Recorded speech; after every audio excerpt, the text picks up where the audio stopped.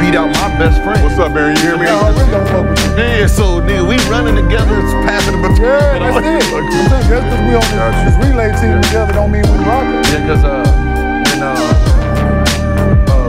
Richardson, she lost and came in last place, the American girls was laughing at her. Of course. Jamaican girls laughing because they didn't like her. No, go dim. What's her name? Last year? No, was go that last year? 2 years ago. Yeah, they just laughing at her. What's up, Chad? If you're ready, throw them zeros up. What's your number? Throw them 54s up. I'm pretty sure you was 54. Yeah, this is Gil's Arena. 54. What was your number? 54. Family number, Gil. Even big man. This early two. This Family number, man. I'm just telling you. That is a big man's number. Yeah, I got it. Hey, that's a family number, but that number is awful. All right. Terrible fucking number. My dad switched to 8 in the league.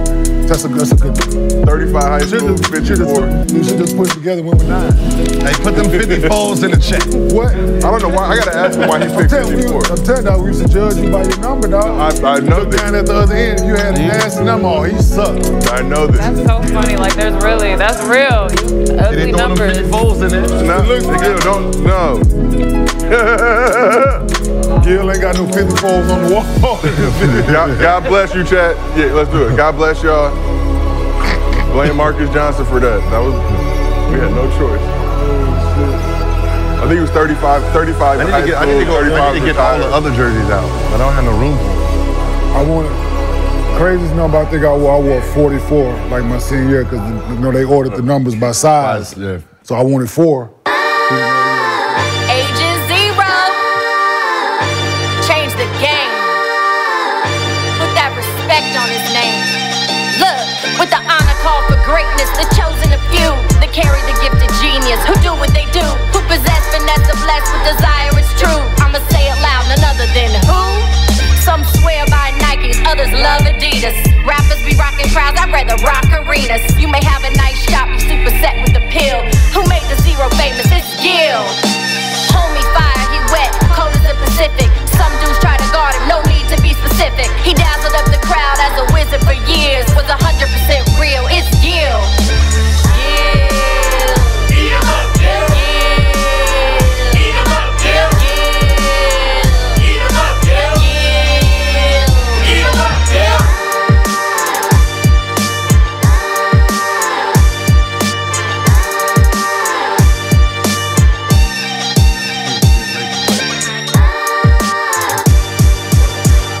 With 5. That's an awful number. See, they throwing them. Welcome back to Gil's Arena, presented by Underdog Fantasy. Whoop, whoop! Appreciate all the 54s that were being thrown up in support. Blame my dad. That's not my fault. But like you said, I wanted good numbers, but I was a bigger kid. Had to go on the high. I wanted 1, 2, 4. A little thick too. Yeah, so 55. You already know. 55. Yes. They were pulling them shits out like, all right, it's the only one I'm gonna fit in, so I gotta rock that. But back with the damn Gil, what you out here? Look at you. What is this, man? Yeah. I don't know what this is, but it's cool. Show them the shoes. I like those. I don't got no socks on, but I like the fluff. It's supposed to come with dog bones, but I didn't know how to put them on. Okay. No, you shouldn't. But that's no, them nice though. I'll rock them. We got Kenyon Martin back with us. Oh, what's happening? And makeup, this is your second time? Third time? Fourth time? Second time. Okay. I'm back. It's been a minute. Lexie. I'm back. Lexie Brown back up in here. Appreciate you coming through. Oh, thanks for having Always me back. styling. What are those? These are Tiana Taylor's. They're Jordans. I'm a sneaker free agent, everybody. Wait, she got her own shoe? Yeah. Aren't they cute? Yeah, they are. They're dope. Really cute. They have little roses. It comes with this Yeah, I was on the admiring top. them. It's nice. I'm hot. I like these. When did you? I'm not really a Jordan I had to girl. get my either, daughter a for pair of real, them. but I love these. We know you Reebok. No, not anymore. Oh, for real? I'm nobody. Shit, that's why she got on Nike. She couldn't have them. I know, but She said she. Yeah. Nope, I'm nobody. Oh, shit. Hopefully she wouldn't be reckless like that.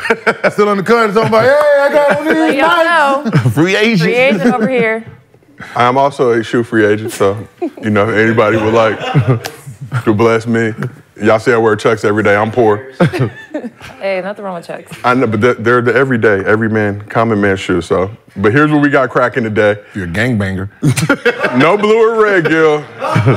Orange, Only green, Caucasian purple. colored Chucks. Oh. Only Caucasian colored, very neutral, and black every once in a while too. But Ben Simmons says he's ready to dominate this season, but will his game cast a check? His mouth is writing. Rondae, Hollis, Jefferson has been looking like a Kobe clone. Oh, he did go to Arizona. He looked like Kobe mixed with Tupac, but not Tupac, the dude who played Tupac in the Tupac movie.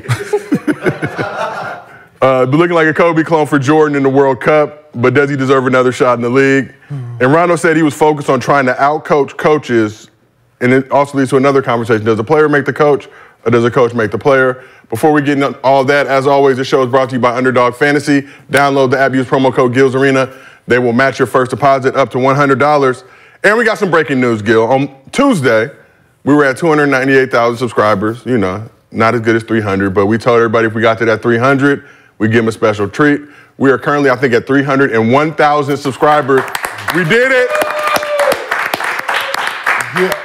All Gil had to do was sweat his shirt out. That's all. The tough crowd sweated our logo. I was like, I don't need to wear no undershirt. I got a sweater on. Always. But we're giving y'all a special gift for week 1 of the NFL season. Hold on.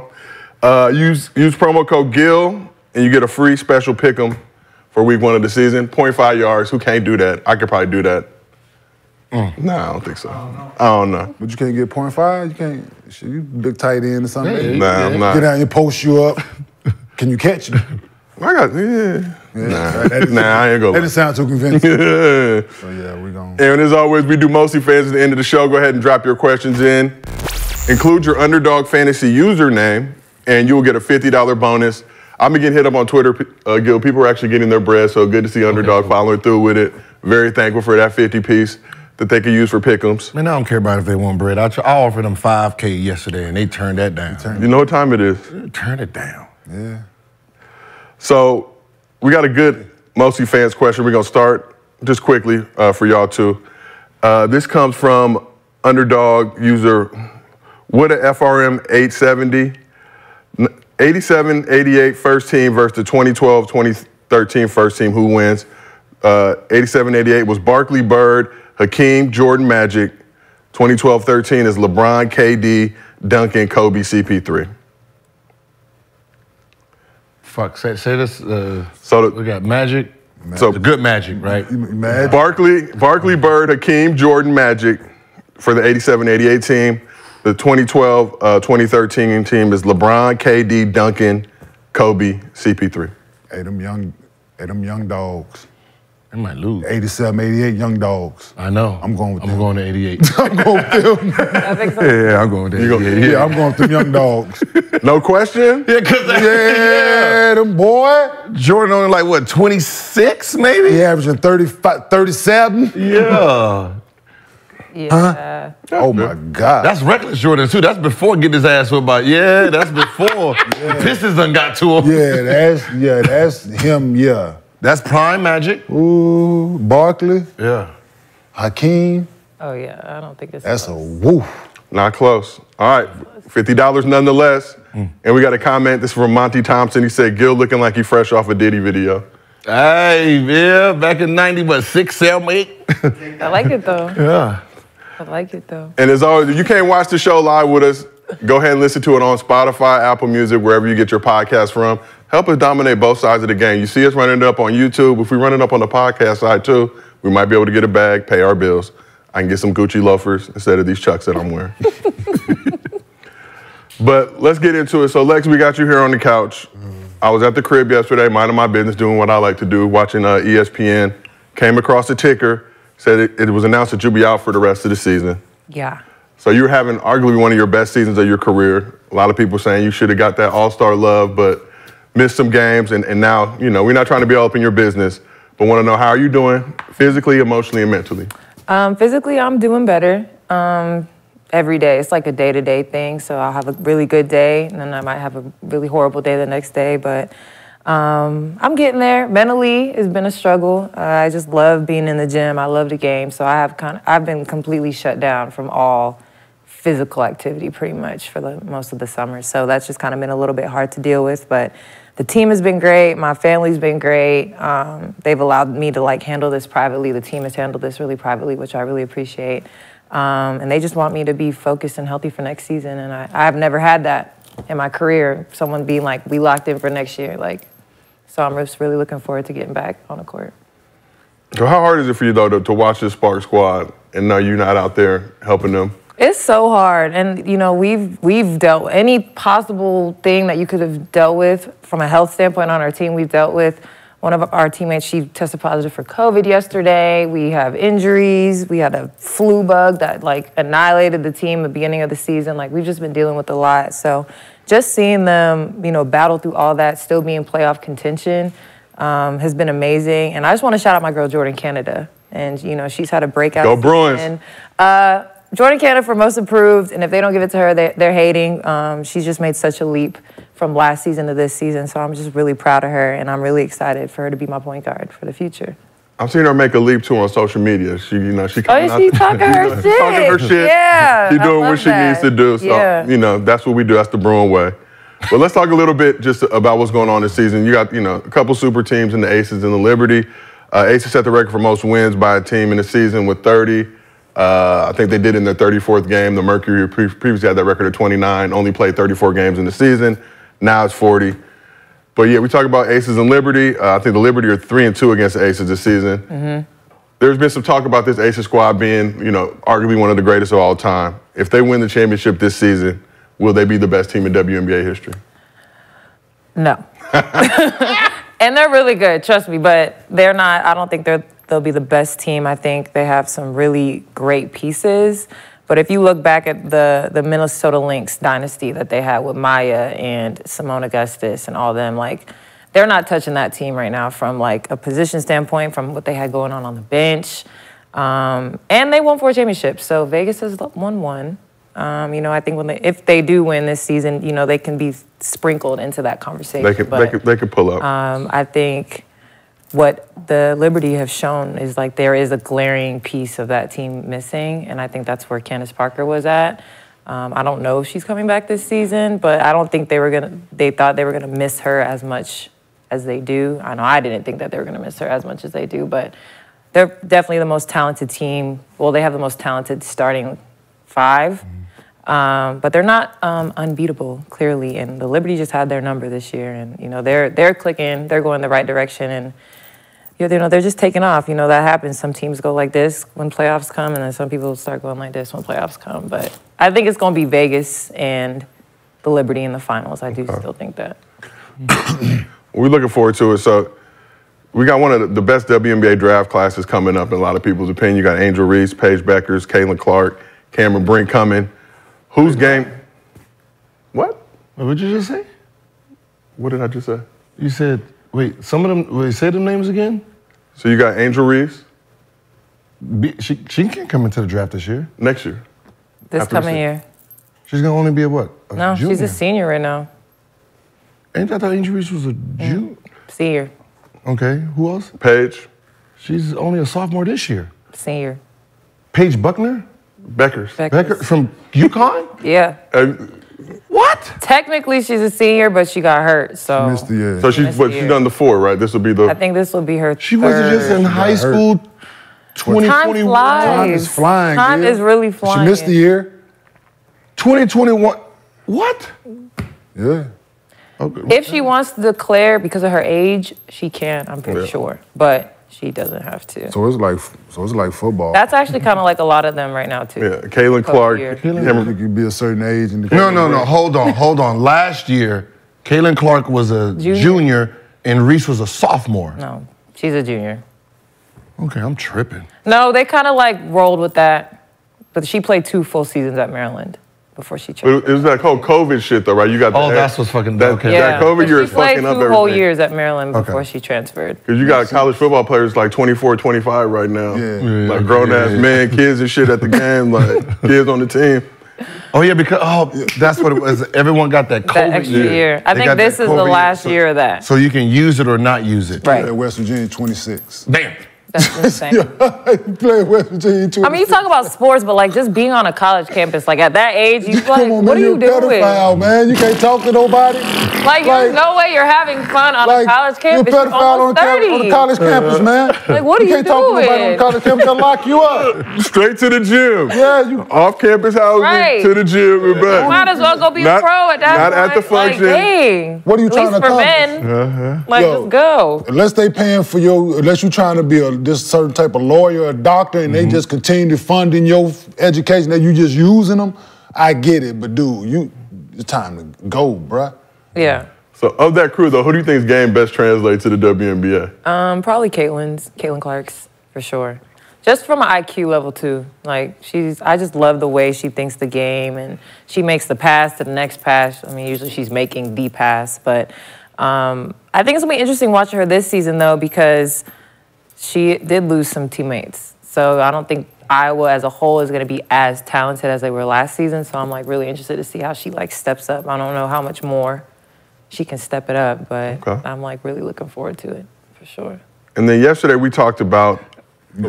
Go ahead, Gil. He's still confused. I'm still confused. He's still confused about the years. No, because that's, I mean, we have discussions, you know, with our team, like, about the draft, but, like, no, we don't know who's coming out and who's going to stay. So, you know, you don't tank, but, like, you look at, like, the Phoenix Mercury right now. Like, they kind of, did you see the possession of one of their last games? Was it Phoenix?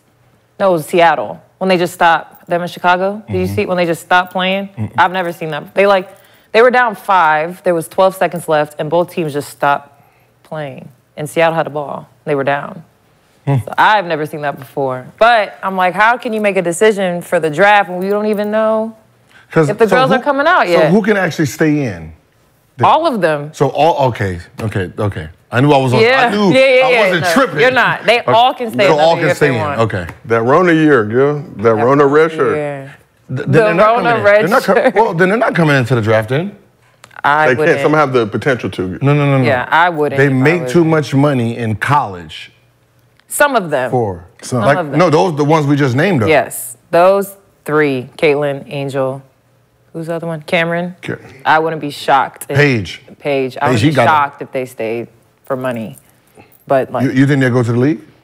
this year? No. I don't. At the end of at the end of When college. they're done? I mean, yeah. Where else would they go? Stay in college. You can't stay in college forever. For that bag. They got their one more year. I would take it. No, take and stay in college for yeah, one more for year. sure. Okay, yeah. Take the bet. Take that money, pal. Right, and what? what? I mean, they're making like what? And they gonna make more? Wait, one was making what? 400, 500,000? Yeah. Bag shit. Crazy. Angel Reese can't even go to class anymore. She's too famous. Shit. That's crazy. Paige Buckner bought her whole Man. team Rolexes. Hey, I wasn't famous and I wasn't going to class either. No, I couldn't do it either. He was in the league, wasn't doing that. Oh yeah. I mean, Buying people are weird teammate now. Rolexes. Like the world is different now, so I kind of get it. But I'm like, I went to Duke. I was You in class with all them, all Really? the guys. Yes. Nah. I had class with all them. Oh, yeah, you did. But They're people trying to get people are just weird now. And at Duke also is a smaller university, and people have sense. They went to No, class. no. They were in, they was in class. They was in class. No, I know they went. I know they went to class because they wasn't that good as pros, so they had to get that degree. Back. When'd you come out? Like 2000 what? 18. Ooh. Well, that's like with Zion then, right? That was right before they got there. Okay. So like, I probably left college like right before like the world got like super weird. Okay. Super weird. Marvin, Shit. Marvin Bagley That year. was great.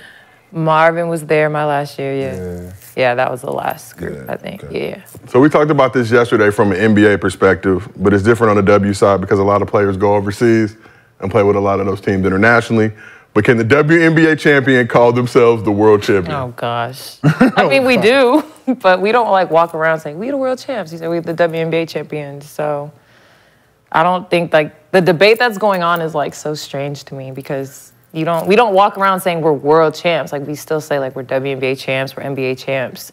Like if they took the world championship banner down and put up just NBA, like I don't think anybody would be upset about that. Like I don't know. But I think Vegas has the best team in the world. But the overseas teams, I mean, they're solid too, but they also have WNBA players. Yeah, that's if you take the WNBA players off. I'm trying to think. The EuroLeague team that just won, I think their whole starting 5 was WNBA players. But is that EuroLeague team saying no? Y'all host 35 is EuroLeague player. Who gets the bigger bag? No, I'm still going with the WNBA. Okay, well then sure. WNBA. So you'll say, well, so this year, last year, right? Yeah, last year's Vegas team versus the Euro team. Without the WNBA players? No, with the WNBA. With the WNBA players. I mean, then it's two WNBA teams playing. It's different. If you think about it. Yeah, it's Because, different. and it is crazy, like that year, I can't remember what team it was. Was it Gala or Fenner? I can't remember. One of those teams, they obviously had enough money to pay all 5 of them to be on that team together. Like, we can't do that here. I mean, the Aces have built their team through draft picks and stuff, which is y'all great to can, but watch. So the Euro team that they probably could beat a WNBA team. If they kept their W players, oh, for sure, because they are a WNBA team. Like, I think. Yeah, they're made up of WNBA players. And then a lot of them are, like, they have passports, they're foreign born, some, so they can just put them all on the same team. Yeah. Yes. So it would be us. Yeah, that won't happen in the NBA. I can tell you that for sure. No. No, it wouldn't. I mean, listen, everyone was trying yesterday, right? Like, It's just such a weird, it's a weird thing that he started. No, I mean, I mean, from the technical he's not terms, wrong. he's not wrong. But why? When you think about it, like, we've done already established that these are the best teams. Like, when you say Denver Nuggets, so when is the NBA, when is the last game? July? NBA? June. Yeah, mid-June. So mid-June. Mid-June. So mid-June, so 3 days, and then you play whoever won the Euro Cup, right? Well, I mean, unfortunately, that team actually doesn't have any NBA players on it, right? It's going to be European players. If there is an NBA player, he's been retired from the NBA, and he went back to play for the local team. Or he's played over there his whole career. Yeah. I'm saying something. You know, so he's going to be like our NBA player that's over there, the motherfucker's 38. Yeah. Right? So it's an AAU team. Right? You know, you get beat by 100. Like, people don't realize when we sign a Euro player, he does not actually go back to that team anymore. Right. He don't go back in the summer and play that. The only time he goes to play for his country. Yeah. Right? So when we play the best team in Spain, it's not going to have Gasol's, fucking Rubio. It's not going to have them. It's going to have Juan Rivera, right? Then whose rules are you playing by? It don't matter who rules. I'm saying, but it's Julio and Rondo in that But just imagine, like, you go to NBA guys and you got all these athletic dudes and all Julio Rondo. Ball on the rim, just constantly knocking the ball off the rim, like. Fucking scoring 75 points. Like, come on, man. Stop, y'all. Julio Rondo was the start. Like Luka. Luka was the best player on his team at 16, right? That's crazy. When he won a championship, if he had to play against the NBA team, he's the best player at 16. He's playing against Kevin Durant and Steph Curry's Golden State team. The fuck out. Come on. Lose by 1,000. Come on. What are we talking about here? Most points ever scored in a basketball game. Against the AA, that's literally AAUC, man. Running clock, the whole second half. That shit wouldn't have been fair. Refs would be just be like, just keep it going. That shit wouldn't have been fair. So let's talk a little bit about Ben Simmons. 3-time All-Star, 2-time All-Defense, one All-NBA selection. But the past few seasons have been disappointing, to say the least. Simmons was the subject of ridicule for his performance in the 2021 playoffs. Mixed the next season with a back injury and holdout with the Sixers before getting traded to the Nets. Last season, he only played about half the season before more back problems. But Simmons thinks it's just a minor setback for a major comeback. He did an interview with Mark J. Spears at Anscape and said he's getting ready to get his NBA career back on track, saying the following: "For me to come back and dominate people will be great. I don't intend to come back the same player I was last season because that's not even close to where I am. I get excited because I'm like, damn, I would expletive on that player I was last year. I don't know if he was shit on or what the expletive was. Shit. You think it was shit? Sounds about right. Poop, whatever. But I know where I was at last year, so it's easy to say that.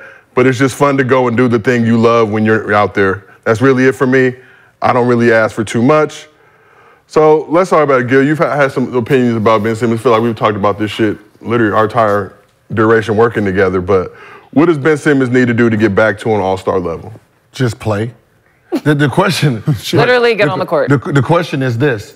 He received his money, right? He won that Did he get all that the lawsuit. bread? Yeah. So he won that lawsuit against Philly.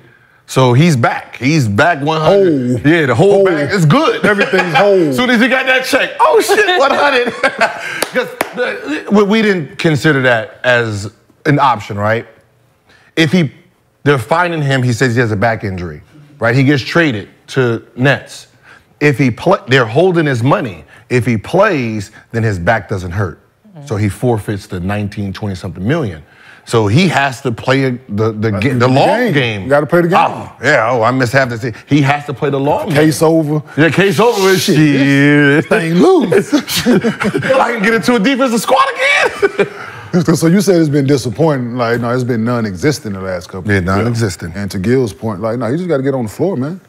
Like, when he's on the floor, he can help any team because he's got a certain skill set that you can't teach. You know what I'm saying? Like, he defend, he pass the ball well, he fast, athletic, like, all that stuff translate. Like, damn if you're not the best shooter. Like, just get in the gym, try. Like, if you listen, get in the gym, shoot the bitch, and if you get in the game, shoot the bitch. If you miss it, you fucking miss it. Just, hey, get back, get a stop. Like, oh well, man. You ever seen him work out? Not in person, but I've seen him work out probably 10, 12 times. And I'm trying to figure out, why you don't shoot? Like, when he's shooting three, perfect form, everything, right? And I'm sitting here like, yeah, it's weird. This is like, don't shoot. I'm confident. It might be perception. Yeah. When he gets on an NBA court, the court is bigger than that practice court, right? You can see the wall, you can see how far it is. I think when he gets into the NBA game and his depth perception is, I think is. How much does that depth perception mess with you? Obviously, the bigger the arena, the harder it is, but. Listen, if you go to a practice and you go around every single practice, there's a Michael Jordan, there's a Kobe Bryant in practice. Yeah, there's that guy in practice. He just can't turn it on in the game.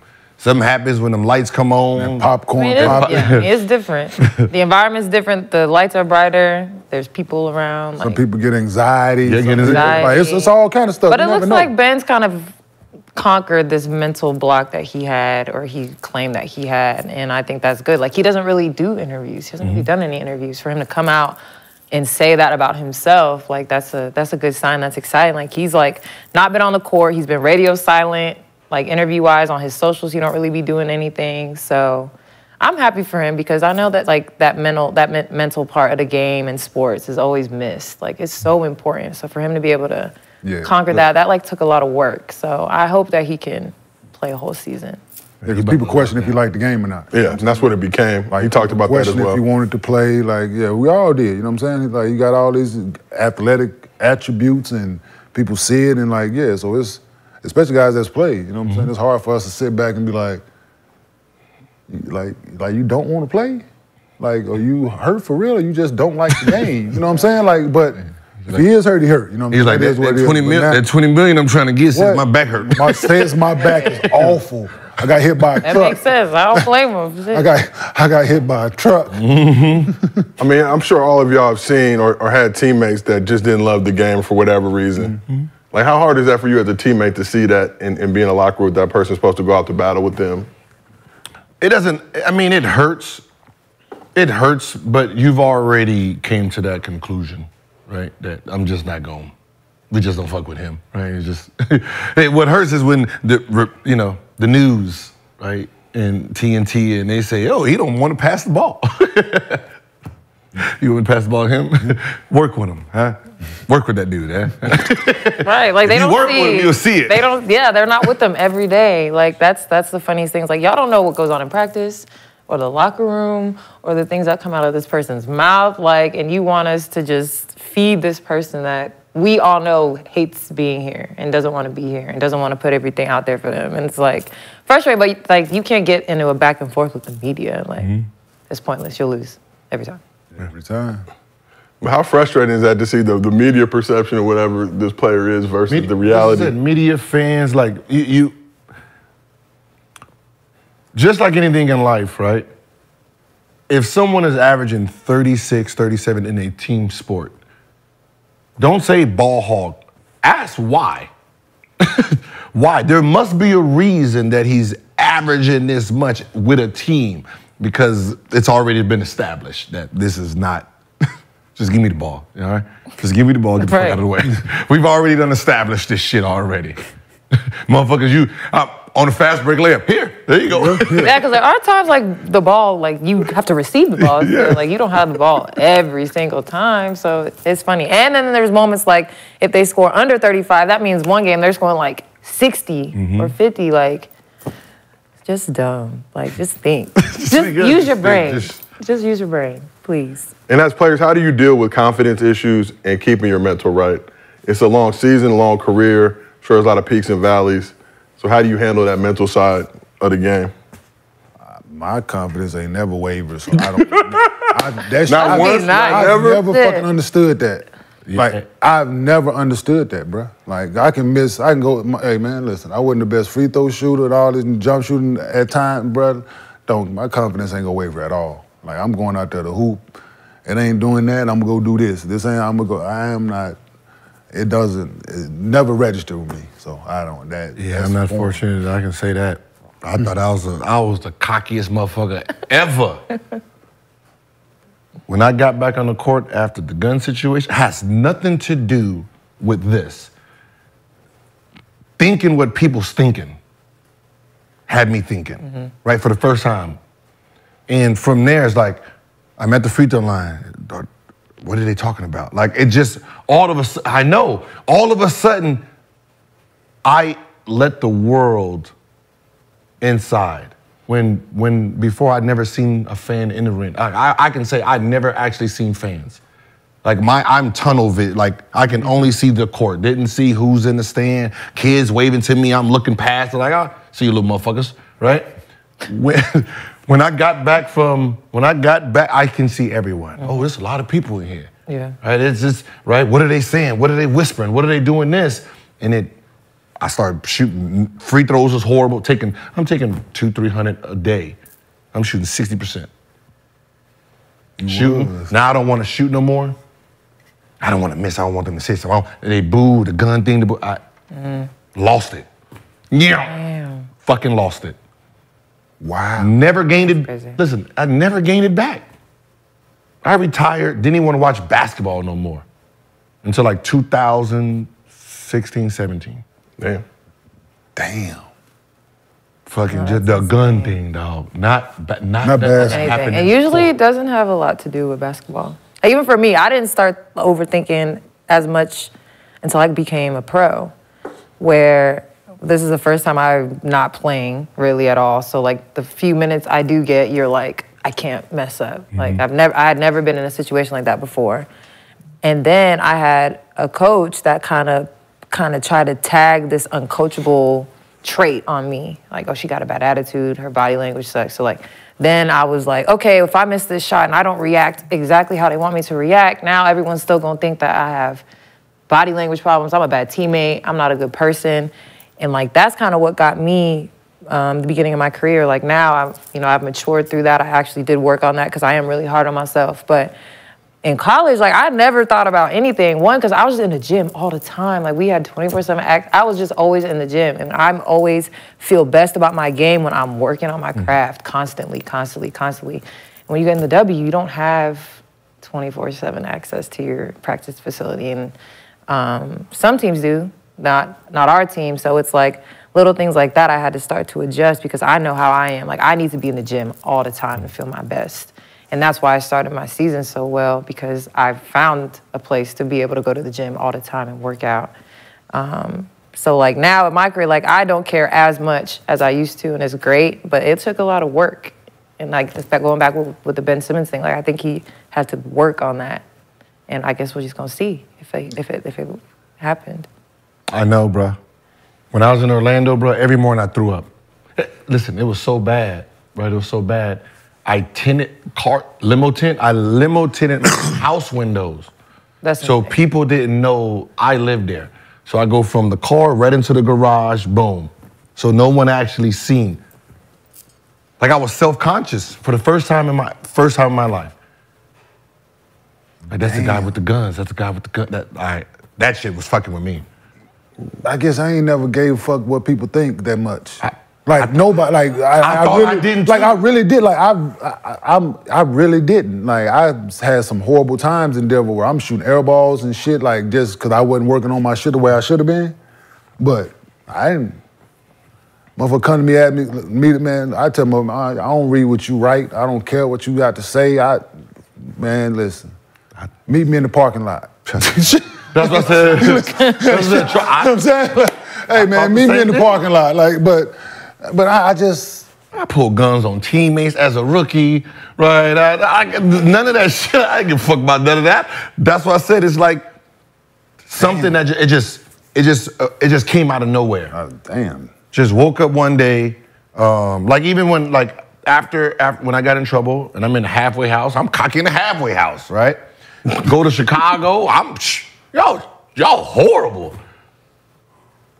That season start, the questions they's asking, all this, and right, going into the game and second guessing, like what?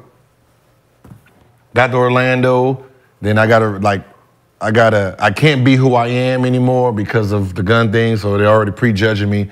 Then the baby mama done said I done left her and the kids for homeless in the snow and shit like that, right? So all that's I got served on the court. I remember that. So I got, come at halftime on TV. Got a package. Oh, hey, thank you.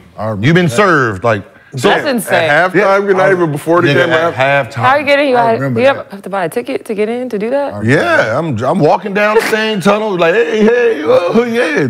Boom, you've been served. Wow. So you can see how just everything's compiling. I didn't. Yeah, I would have went to jail at halftime. I would have grabbed the silver servant and I would have went to jail because he was just doing his job. I would have grabbed, motherfucker, you show up right here while I'm trying. The guy would have been, why can't you slanging the fan around? This motherfucker ain't no fan. But that's why I didn't go to, I tried out for the Lakers. So I tried out for the Lakers after the lockout. Tried out for the Lakers. We're in Steven Jackson's, not the NBA player, the rich one. Not the rich one, but the billionaire. They both rich, but the richer of the two. Dude, live in Beverly Hills, so I'm with Mitch Kupchak and all them, right? If I took 300 shots, I might have missed 10. And I wanted to prove what my distance looked. So I'm shooting right in front of the half court. I went 18 from 20, right? So I'm on. The interview starts. Like you were talking after, like how long and I talked myself out of this job. He said, yeah, so can you come here now? And all I thought was, LA media, the gun stuff, like, oh hell no. Oh, nah, they're not just gonna every day write Gilbert Arenas the dude with the guns in the locker room. They're not gonna write that, not in LA. No. So I'm like, oh yeah, it's gonna take me about like I'm here to run line drills. They already know I'm in shape. Yeah, it's gonna take me about 2 months to get in game shape because it's March and everybody gets season over, right? So I'm sitting here talking myself out of the LA job because I was scared of the media. And am I the same person Kobe thinks he's getting? I don't want to deal with that. I go to Memphis. Left there, said, I don't think I'm ready to play this year. Go back home, go try out for Memphis. Try to talk myself out of that job. Like, yeah, my son's birthday, I want to go back home. It's like, no, we got a check right here for you. Like, Wow. Self-sabotage. Jesus Christ. Trust me, it took about 2016, man. That's crazy. But do you, looking back, think that's the best? Because to your point, coming to the Lakers and what that media spotlight would have been on. With me? Versus going to the Grizzlies where you got to deal with less of that shit. That's what I said, mentally, bro, I trust me, I was not him. Damn. Yeah, I was Cabbage Patch Kid. I was soft, Charmin soft. So I'm sure, I know, right? You looking at Gil different now? No, I'm just, no, not at all. No, he's still an assassin but I'm just trying to figure, like, you didn't tell no, like you didn't try to like talk, you just dealt with it. You just dealt. Like it was like the first time I felt like you're looking at me. Like all my moves, I don't know. It's like I made a comment about Tiger Woods once, right? It was the year when all the stuff happened, which I'm the one who took him out of the media with my gun stuff. That took the women away.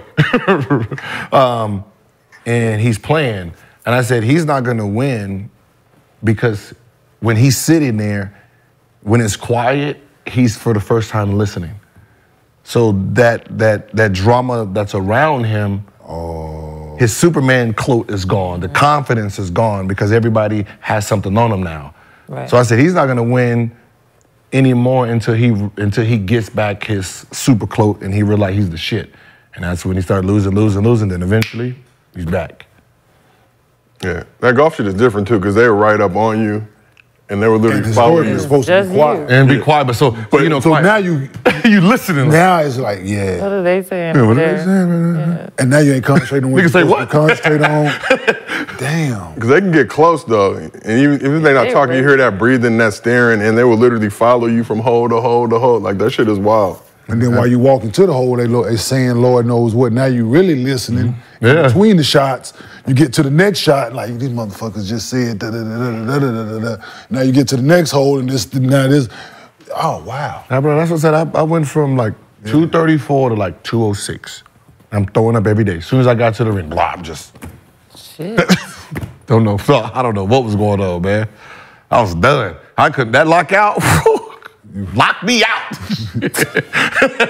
Sit this crib. I didn't go nowhere in Orlando. Ask the teammates. You know how they, at the end of the game, they go up to the club? No. There's people up there. Yeah. Shit, ain't no people in my house. You going straight? Yeah, that's crazy, bro. Sorry you had to go through that, my nigga. It happens, man. Yeah, because if I would have said, yeah, because like I'm the type of teammate, like if I see something, like everything good. Yeah, bro. your teammates reach out. Did Like, Nah, they didn't know. You know, I'm gonna come in there with the smile and stuff, but and still, you know, I know but you. you know, but they don't know me, so they don't know my natural personality. It's just the personality I get there. Yeah. Like Stan Van Gundy talking this shit, I'm just sitting there, just knowing damn well, if you don't sit your motherfucking ass down, man, what the fuck is wrong with you? Yeah, dog. That's man. Yeah. Last question for y'all. So if you were coaching Ben Simmons, how would you utilize him to get the most out of his game? I personally would tell him, keep driving until someone actually stops you. Until someone makes you change directions. I need your foot in the paint on every fast break. You taking the ball to the paint every. Like you're come on, you're 6'11", athletic. We don't even know if you're right-handed or left-handed. Most likely you're right-handed, but play basketball left-handed. You can pass, right? So it's like, yo, just get in the paint. Let someone stop you. Get in. I need your 2 feet in the paint. And then from there, if he's going to the paint every single time, then he's gonna realize how close he is. Give me 30. Give me 30. Go watch number 34 for the Bucks play. Yep. Go watch him play. I need you to do that. Do the same thing. Do that. Do that. So when nobody else say do that. What is the difference? Nothing. But Giannis' confidence ain't never wavered. He motherfucker like, fuck, I'm gonna shoot this bitch. He can shoot an air ball 3 and come down the very next possession and Pull up 3. Like that shit never happened, dog. Like that. And go to the and keep going to the line. He done missed 12 free throws. He do the same. And drive the very next possession and get fouled. Yeah. Who? Come on, man. I'm serious. Ben, him, watch him. What you need from me, coach? Him. Him? Yep. Right? Don't do nothing. Him. Come on, man. So with Ben, since it's rookie season 2017-18, only Westbrook, Joker, Luka, LeBron, and Harden have more triple-doubles. No, but listen, what he does on the floor is never gonna. I think sometimes when we see a player, right, we try to maximize what their capabilities are, right? Like, okay, you can average 30, you can average. He could actually average a triple-double. Absolutely. Right? Absolutely. All he has to be is actually aggressive. Yeah. The more aggressive he is, the easier the assist becomes. So we try to put these tags on him, 25, 30, 12, and 10. And he's one of the guys who I just want to play. Like, but my thing is like, yo, you're doing us a disjustice if you're not playing the game You're not being aggressive. to a certain level. If you're not being aggressive. Like defensively, I know he's gonna take the challenge. That's not, we're not questioning his defense. We're questioning, are you gonna just tap into who you really are? Yeah, and he's shown the world and the league what he can do. You know what I'm saying? Like, he ain't no slouch by any stretch of imagination, what people might try to portray it as, but nah, you just gotta be on the floor, man, be available. Fuck the naysayers, man, go out and hoop. Like, go out and hoop, man. Like, if you love the game of basketball like you claiming now, you gonna you gonna bust people's ass and you gonna show me, because I like what you was doing. Yeah, like I like your skill set, I like your makeup. Like, damn if people say you're not shoot the ball that well. Like, ain't the only aspect of the game, man. You know what I'm saying? Facts. I think people want him to do well too. People like watching him play. I feel like there's still a crew of people that are rolling with him. Yeah. But just these past couple seasons, what's happened, a lot of people probably turn their back on him. I mean, the boy can average 10, 11, 12 points, man, and be dominant. And then shut down. And be dominant because he can average the same amount of rebounds, same amount of points, and be that monster on defense and dominate the game. So what would we have to do for like people to think he's back? Does he have to like average, like what if he like averages crazy numbers but they don't win? What if he comes back? He does. But what if he still's playing well but he's not like averaging these monstrous numbers but they're winning? Like what do you think they're gonna put the more value? Like he's not playing bad in either situation. On the floor Even what's so funny is because all the shit that went against him, right? His team was #1. All defensive team, right? So his team was #1 and he was all team defense. And when you look at that he didn't play well offensively, nor did Trae Young, because that's who he was guarding, right? Nobody took in what he was doing defensively on the other team. Yeah, he wasn't shooting the ball, but he's like, he ain't gonna score either then. Fuck it. Right. If I ain't gonna score, he ain't gonna score. He was doing his job, but #1, it's one of those things this one is just personally for him.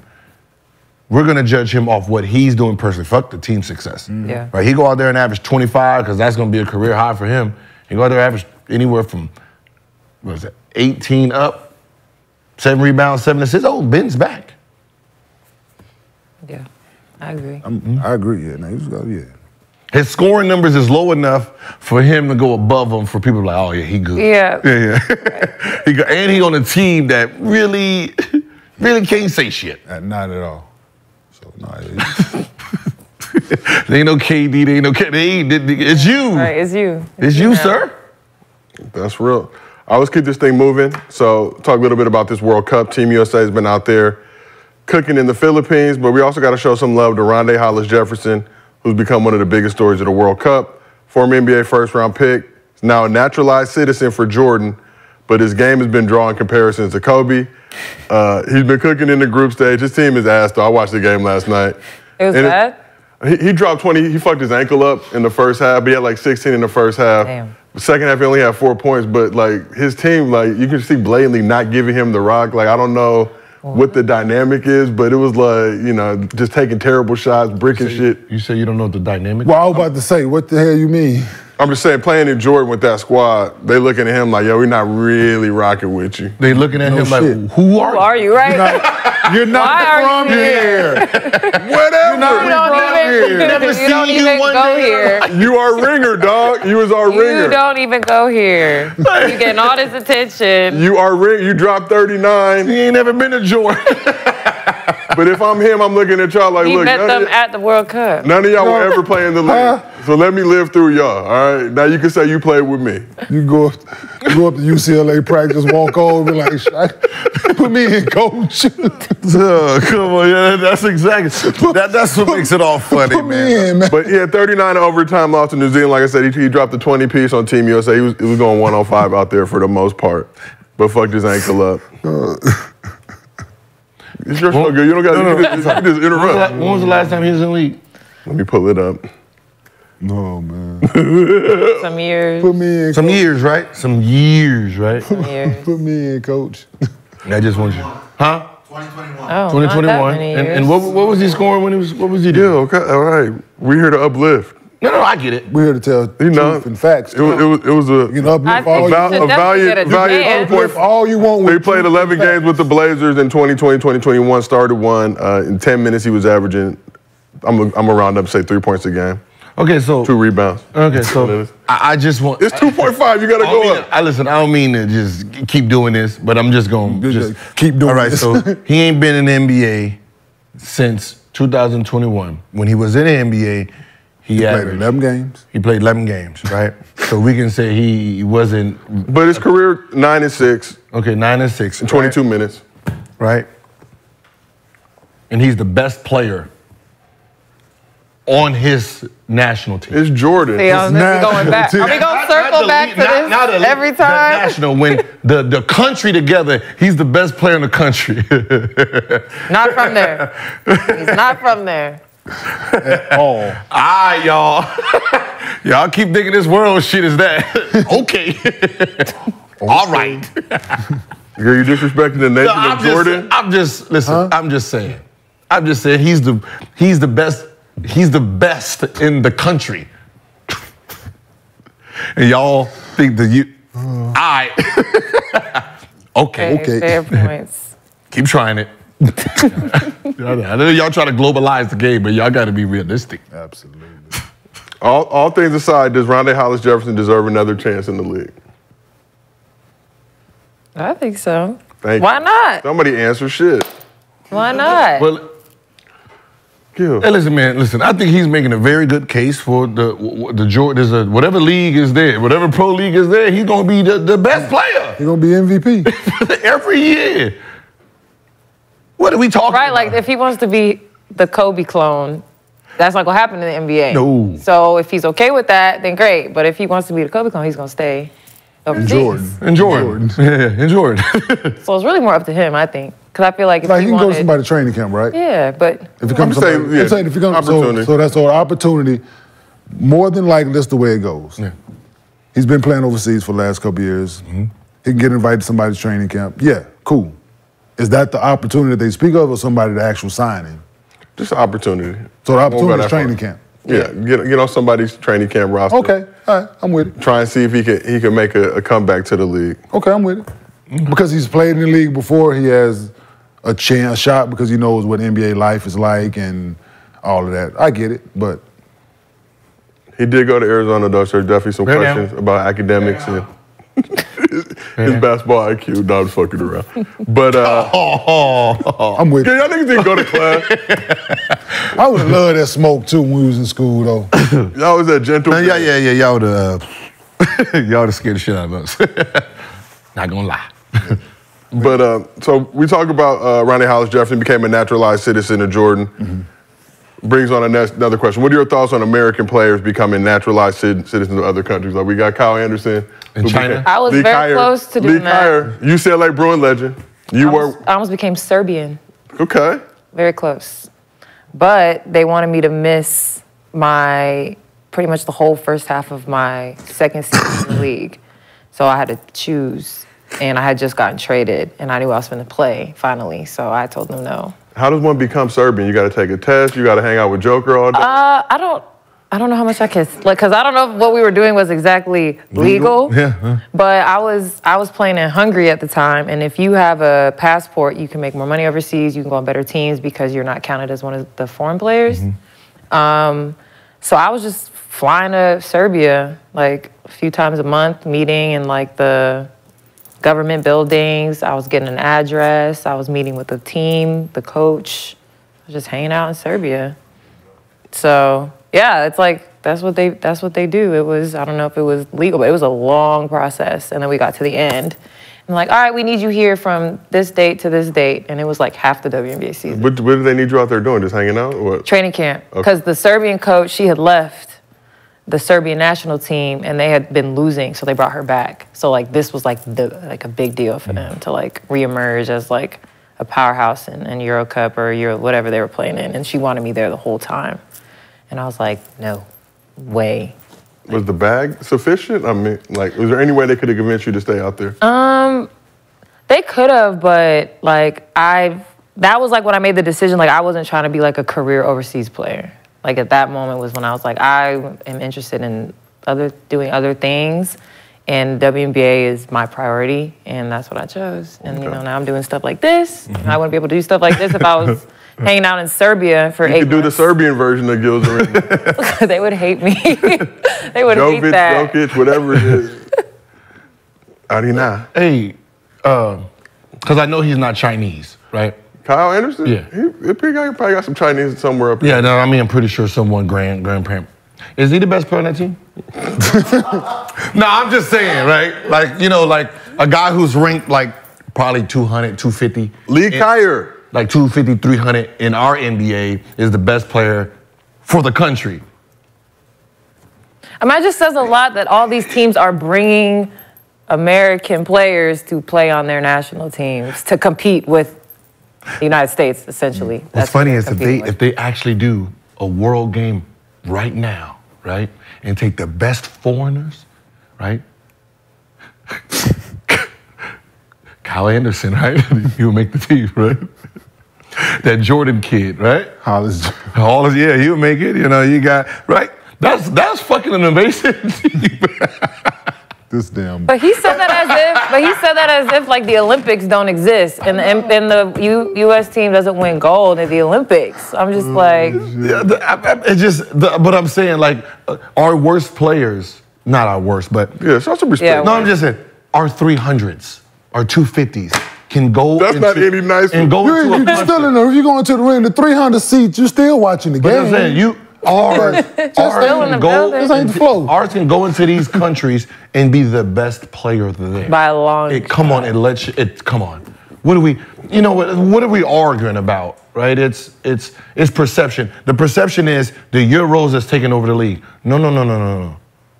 Right? When you make them play by themselves and say stand on your own, right? Then it becomes hard. What's happening is you have general managers that are basketball savants now. So you have Calvin Booth, right?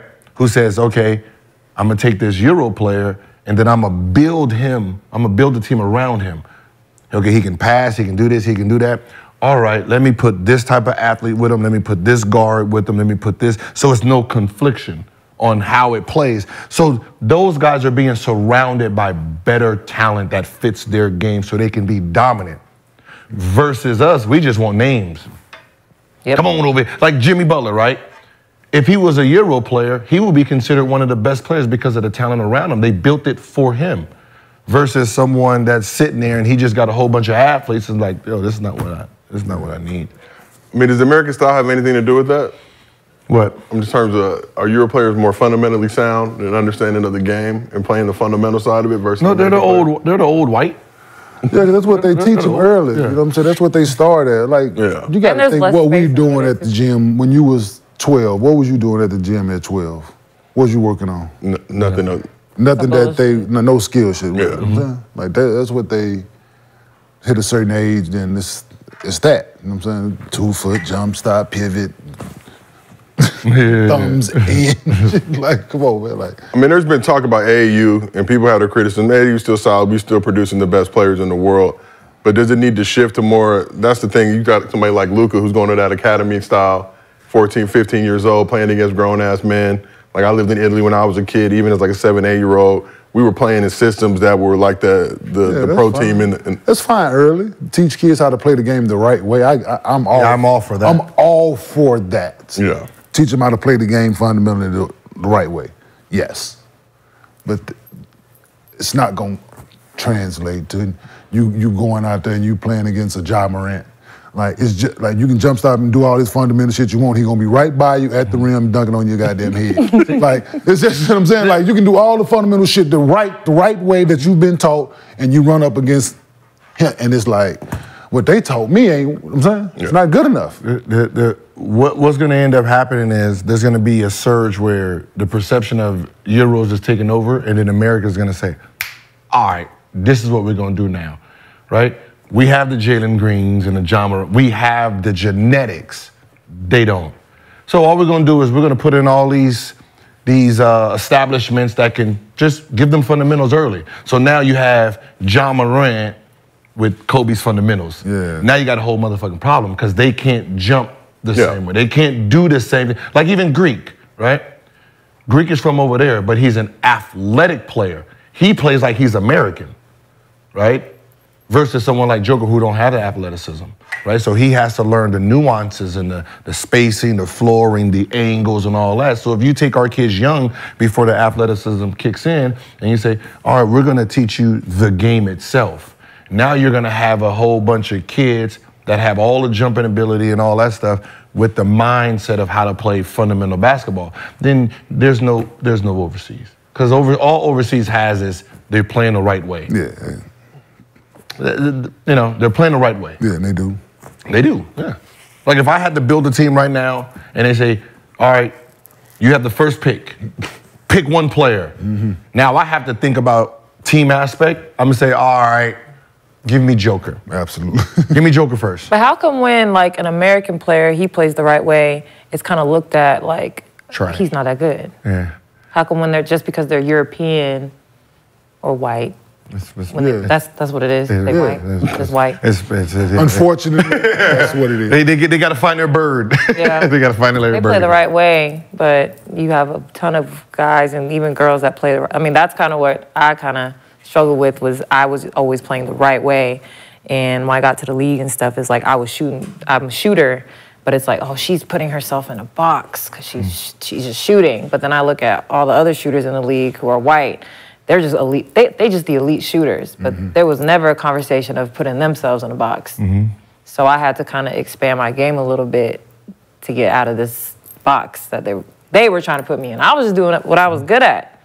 I knew I was better at everybody else at shooting threes, so that's what I did. Isn't that a point? Yeah. That's how you keep your job. But like it was like, yeah, but those conversations are funny when playing the right way, how it's perceived based on what you're talking about. They're like Lonzo Ball, right? He's an American, but he plays like he's damn near European. Yeah. Right? He's gonna make every right decision. He's not gonna try anything outside of what he can do. He's gonna keep the ball moving. He's gonna make sure everyone's involved. And Malcolm Brogdon. Yeah. Now, if Malcolm was playing don't get no more vanilla than that. He'd be all-star. And they don't get no vanilla. And he fundamentally sound, don't make no mistakes, gonna do the right thing I'm like, Trash, man. Tell him to play one-on-one. See what happens. See what happens to a European. We got to get the ones into the Olympics. There should be a one-on-one event in All-Star games. How come there isn't? You think they? Who is the best one-on-one player in the world? Do you think dudes are going to want to do it? We talked about Spencer Dinwiddie about that a little bit, but do you think guys are going to want to jeopardize getting clowned playing one-on-one and losing? So you're telling me that there's a pride. This is how cocky America is. If you tell me put 50 grand, because if you say open invite to one-on-one, you got damn near half the league, right?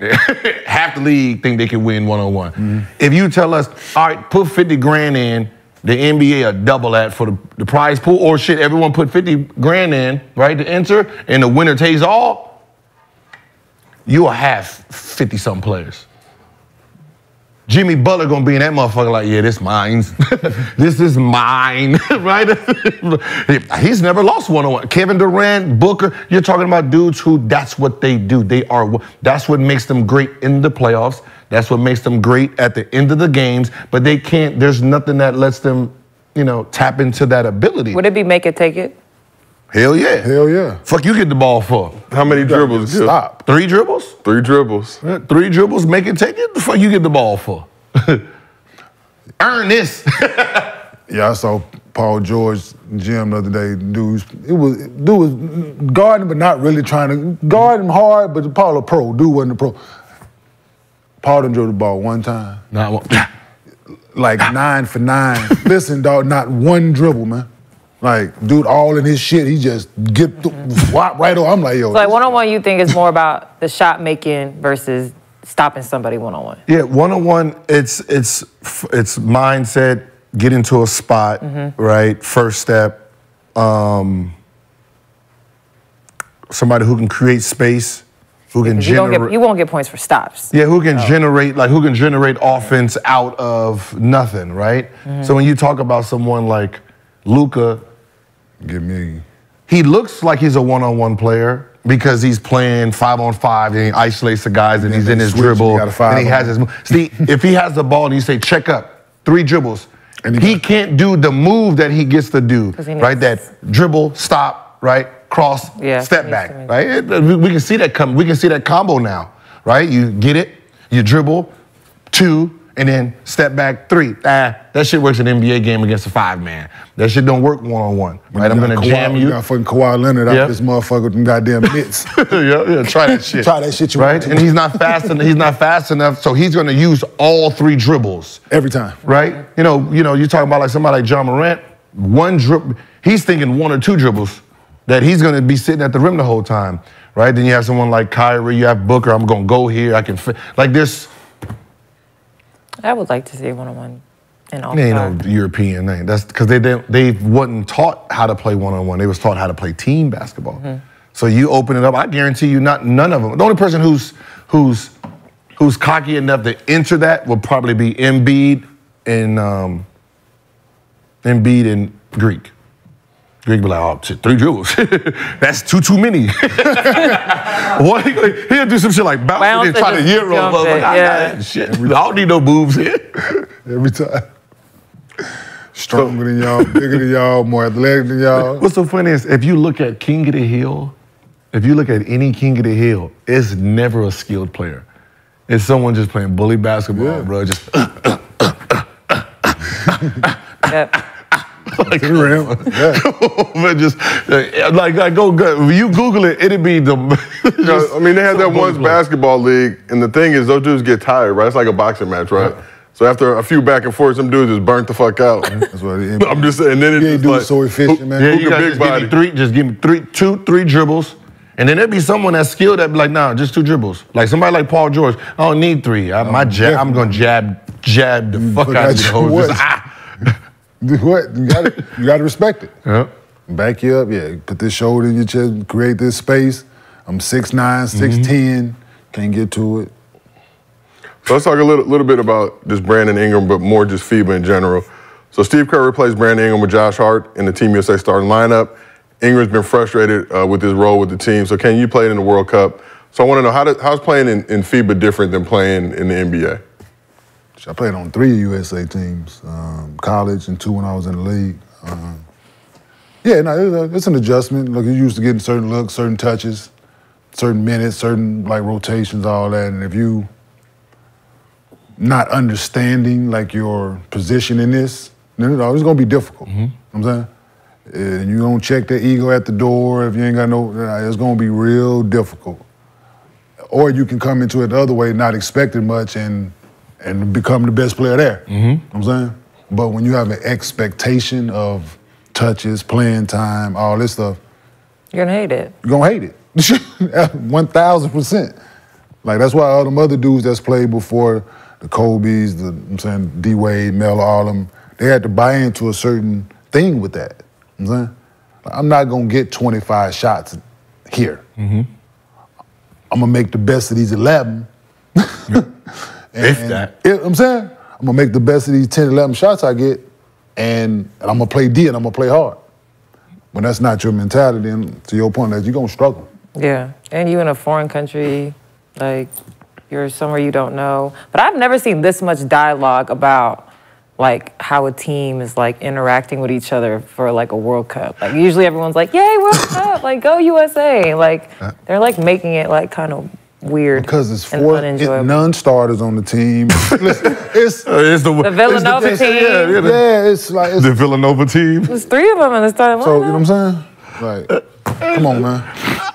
But it's weird, like the dialogue they're creating. Like, World Cup is supposed to be like you said, like, it's fun. You're representing the United States. You got to buy into this team concept, but that's why not everybody goes and does it. Because one, he's the best player. He's one of the best players compared to everyone else. So you're like, wait, I'm an all-star. He played 25 games last year and started only 1, and he comes off the bench, and you want me to come off the bench to him. Yeah. Right? That's where it becomes the ego, because you, just like Ant-Man, when you look at the roster, you're like, are you drunk? Like, who am I? Who you want me to come off the bench to? Who you want me to play behind? When I was there and I played, there's actually a skill. As a 1, 2, and 3, right? You have to be able to shoot. You have to be able to slash and cut, because it's more of college basketball style than it is NBA style. So like someone like Melo is gonna be the most efficient motherfucker in USA basketball, because he can shoot the ball and he can take 1 dribble, pull up, right? If you have Rip Hamilton, there you go, right? Those type of players. Klay Thompson, just dribble, shoot. I don't have to, there's no thought process, get into the gap, because I can zone, you can zone the group up. So if you're used to isolating, right, playing a one-on-one style, the USA basketball in for you. That's why it was weird for like someone like Trae Young. Like, huh? That's his style, right? Come out the pick, shoot, hit a gap, shoot. Like he's a quick shooter, which that's what you need for that style. You don't need one-on-one players. It's a horrible mixture. So like somebody like Brandon Ingram who needs to get to the post and get, sorry, brother, that ain't. And even someone like Brunson, like the bully basketball style, I'm just gonna zone you up. But he's crafty enough to really understand what he's doing. Because you played 4 years in college. College, yeah. So he's crafty enough. But you know, it's one of those things where you need more catch and shoot guys. Probably need some speed. Like I would put Fox on the team, someone who can just change the pace because he can just get somewhere fast as hell. So it kind of really it'll throw a zone off. Yeah. Other than that, you need guys who can just cut, slash, quick shoot, and then they start questioning guys' IQ and all kind of shit. Like it's just it's rabbit hole, man. Like you guys, it's a rabbit hole. You know what I'm saying? Once things said, then like dude, you got it. USA basketball shit tricky, and that's why it's all NBA coaches, and that shit tricky, bro. All NBA coaches judging you. They got marked you out there because you're stuck in your style. Yeah, right? You're stuck in your style and how your team plays, and that's all you know. So when you go into a system, even though it has plays, other than that, if you don't know how to play basketball, it hurts you. The only thing that helps you in USA basketball is if you have a great IQ of just playing basketball itself. Yeah, absolutely. Knowing no matter how these players are running, okay, I can cut here, slash here, I don't supposed to flash, but he's not flashing. Let me flash, throw it this way, understanding this guy's gonna help, I can bounce it this way. Like you have to have an IQ to actually play USA basketball. That's why someone like Kyle Anderson can go over and be the best player because he's smart, right? He plays for Pop. He understands how to play the game of basketball. I mean, the only expectation for Team USA is to win a gold medal.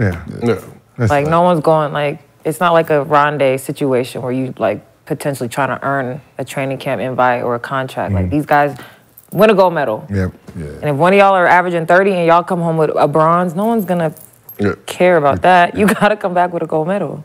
Yeah, like the team I made when I was in college, the World University team. Like I thought they was bringing me as a filler. You know, they bring everybody in and they start making cuts. Because at the time, like guys had bigger names than I did, but ain't nobody been around me. But they don't know how I approach the game, my IQ, how I'm, so. Made the first cut, like, ain't bad. Made the second cut, they like, then I go to Europe, we go to Spain, and I lead that team in scoring and rebounding. And everybody like, hold on, man. Like, you actually can play and know how to, like, it was that, you know what I'm saying? Like, so now you got to be able to lock in and whatever the situation requires, be able to do it. Let's keep this thing moving. Let's talk a little bit about Rondo. So during his career, Rajon Rondo's well respected for his high basketball IQ, being an extension of the head coach on the court. But during a recent interview with JJ Redick, Rondo broke down how he focuses on coaches more so than players. My mindset is thinking, how can I beat the coach? How can I outcoach the coach? I feel like I have the power and I'm involved in the game. So I have more of an influence and an impact that I can make versus a coach yelling from the sidelines, trying to communicate to his players what they need to do. But me as a player on the court, I'm able to make those adjustments and be ahead of the curve. I'm never going against the players. I'm looking at the coach and what he's saying, everything, because everything obviously he's saying that you guys are going to do and implement what he wants to do in practice. So if I can get ahead of those answers to the test earlier, I'll ace the test. And this crazy thing, we were in a bubble. This goes back to the bubble. When me and Brown were in the bubble, we were watching the game. I think it was Miami and Boston again. And we were sitting in the room watching the game, and like I said, it went down to the wire. So Brown's like, if we get Miami, I got Spo, and if we get Boston, you got Brad. So that was kind of our mindset. It's like, it wasn't like, oh, we're going to beat the Heat or we're going to beat the Celtics. It was more so, if we can outcoach, or if we can outcoach or outplay the coaches on that staff in particular, which two guys we felt that we knew pretty good, we were going to win. So when you hear that, what are your thoughts on Rondo saying focusing on outcoaching the coach versus? No, I mean that's correct. You're trying to figure out because the coach has most coaches is coaching from a blue sheet, right? So, if you understand their sub pattern, what leashes they have on certain guys, who has more of green light versus someone that's you're probably scared of because he has no limit right? There's guys like a Jordan Poole, right, that you don't know how to guard this. So the coach guards him, right? So you got to try to get the coach to sub him out and put somebody else in, right? So it is a thing, right? Trying to be smarter than the coach's playbook.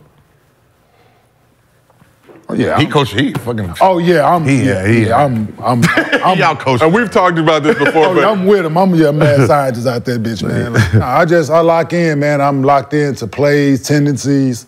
Cut. I'm calling good. You know what I'm saying? Like we played, and they had to change their whole scheme when they playing us. Because I know what they about to do, and I'm telling, hey, deny that pass. Don't let the ball go here. Drop there. Bump him. I'm always that. You know what I'm saying? So I get what Rondo saying. But I never, for me, it was like more of game planning. Oh, well, shit, the coach put a game plan together. So I guess it is that as well for me. And the way I guarded certain things to not let you run your set. So yeah, I'm with him. Like, I mean, was that like just a fancy way of him talking about like knowing the scouting report or like just doing the extra homework? Like how many of those types of players do you need on a team for it to be like a good thing, and then you have too many of those types of players on a team? Like when does that become like now? What's so funny is that was just a fortunate thing where you had two players that did the same thing. Right. Right? Because usually there's only one, right? If you're fortunate to have two, you have a really good team. Like, okay, so let's say Doc Rivers. Me and J Kidd. Yeah, you and J Kidd. So let's say like Doc Rivers, right? The way he had the lineup is if you get out to a 10-0 run, like we're gonna jump on them early, right? This is a solid team. Jump on them early, make them put in Lou Williams and Trez, right? So they can feel like they need more offense, which now if you put them two in, PG and Kawhi have trouble getting the ball because these two are friends, right? These two are still trying to figure each other out. So look, try to get on them really early so he can make the sub early. So I'm waiting to the 6-minute mark. We're gonna make them try to sub in at the 9-minute mark. Absolutely. Put that whole 4 in really early, which hurts the rest of the quarter. So, you have guys that, like, all right, we're gonna foul. If I foul him, Doc is gonna foul our big man. Right, so we're gonna keep fouling their big man, so Doc can get us into the penalty. Then I'm gonna play 1-4 flat. Games, man. So I'm gonna play 1-4 flat basketball because they don't have a 1-4 flat guy. Right now, I can get their drive and get into the free throw line. So there's things there's players that's watching coaches trying to figure out. Yeah, it's like a chess match, essentially. Oh yeah, for sure. But coaches usually try to out-coach the coach. But there's players that can see beyond that, and I'm just trying to figure out how to manipulate to put certain players in. Like talk shit to the coach, like, oh, he can't do nothing. Like I hear a coach say, yo, we have a foul to give, right? Hey, ref, they have a foul to give. He's gonna try to foul me at the 3-second mark, or 3 seconds left if I'm shooting a 3. And all right, understand that, ref. All right, 4, 3. And I'm going because the coach just yelled out some dumb shit that he ain't supposed to. Yeah. Oh, they gonna yell that every time. Yeah, yell out stupid. Yell out every time. Every fucking time. Same time with somebody like Stan Van Gundy, right? They're up 2. I know him, he's a freakazoid. First thing he gonna yell out is, no threes. I'm gonna pump fake. Come, step back at the 3. Knowing he just told them no threes. Crazy. Pump fake, because he gonna be so antsy not to give me the 3, he gonna jump and foul me and get 3 free throws. Absolutely. Right, so you gotta know the coach too, like know what type of coach you're coaching against. And how long does it take to get there? I mean, is it film work? Is it just being familiar with these coaches now? Because a lot of times you see coaches change teams, but they'll still bring their same system to that new team. So if you've seen it enough. It's watching games, man, watching film. Like you gotta watch games, man. You can watch as much film as you want, but if you ain't watching games. You gotta watch it in real time. You gotta watch it in real time. Like, you gotta watch it in real time in order to get the feel for it, know what guys are. Okay, they top blocked that play. What did he do? Okay, they guarded this. Okay, how did he react? Now I know the next game we playing them. Okay, I'm not gonna guard it that way. I'm gonna guard it this way. Or I'm gonna do this, or I'm gonna put my hand on him, I'm gonna force him into, like, it's all that little stuff. It's a chess match, man. And if you're not doing it, everybody's not doing it. With trust, everybody is not doing it. It gives you nothing but an advantage. Like there's no downside to doing that. You might overthink sometimes, but like watching so much film and watching as many games as possible, like the only thing it can do is give you an advantage over your opponent. So we talk about players being an extension of the coach on the court. Who's the best player coach that you've seen? Best player? Best player that was out there on the court? Probably J. Kidd, Steve Nash. I mean, it's going to be more of the point guard. Yeah. You're going to have LeBron, Chris Paul, right? Yeah, you're going to Rondo. Yeah. Yeah. As I said, it's going to be nice with it. Yeah, I'm saying, yeah. You know, John Stockton. Like this, so you're going to have guys. Like Chauncey is. Yeah, Chauncey, big shot. Chauncey like that. Like game planning, times, like the whole feel for it, like Big Shot. No one is a head coach. I'm saying J. Kidd, no one is a head coach. I'm saying so. Eventually, CP probably if he wants to take that route, because that's just the way they wired and. Yeah. And you see that with former players becoming head coaches, and we've seen the good and the bad of that. Absolutely. But it goes so much more in what makes a good coach. We're going to talk a lot about more in that in a second. But personalities. Just dealing with, guys in the locker room, understanding the managerial side of it and everything else that comes with being a coach. It's not just X's and O's, obviously. Yeah, and it's your personality as well. You know what I'm saying? This is how you're never played with Steve Nash, not to take nothing away from him, never played with him. But just from afar. Just being on opposite sides of it. Never heard him chastise a teammate. Never heard him getting somebody's ass by not running back on D. Never heard him, you're supposed to drop right, never heard it. You know what I'm saying? Ever. We played a lot of basketball games against him. Never heard it. Now he becomes a head coach. It's not in you. Yeah. Either you had that or you don't. So, but take Big Shot on the other hand, me came out, you didn't fucking drop, dog. That's your fucking rotation. All right, I got you. You know what I'm saying? Hold me accountable, me. You know what I'm saying? So I got to respect that. Now you're head coach. Same thing. J. Kidd getting somebody, same thing. I was supposed to drop, he gonna say it. But, so now it's that. It ain't just because you were a great point guard or player. You got to have that internally as well in order to relay that message or the way you're trying to get guys to play. You have to be able to relay that and get the best out of guys. If not, they're going to run over you. Yep. And I mean, he's saying it in a way, you saying somebody like J. Kidd who you respect, he's not doing it in a condescending, I mean, he's telling you in a way, and obviously nobody going to talk holding me accountable. Yeah. No, you can talk, you holding me accountable.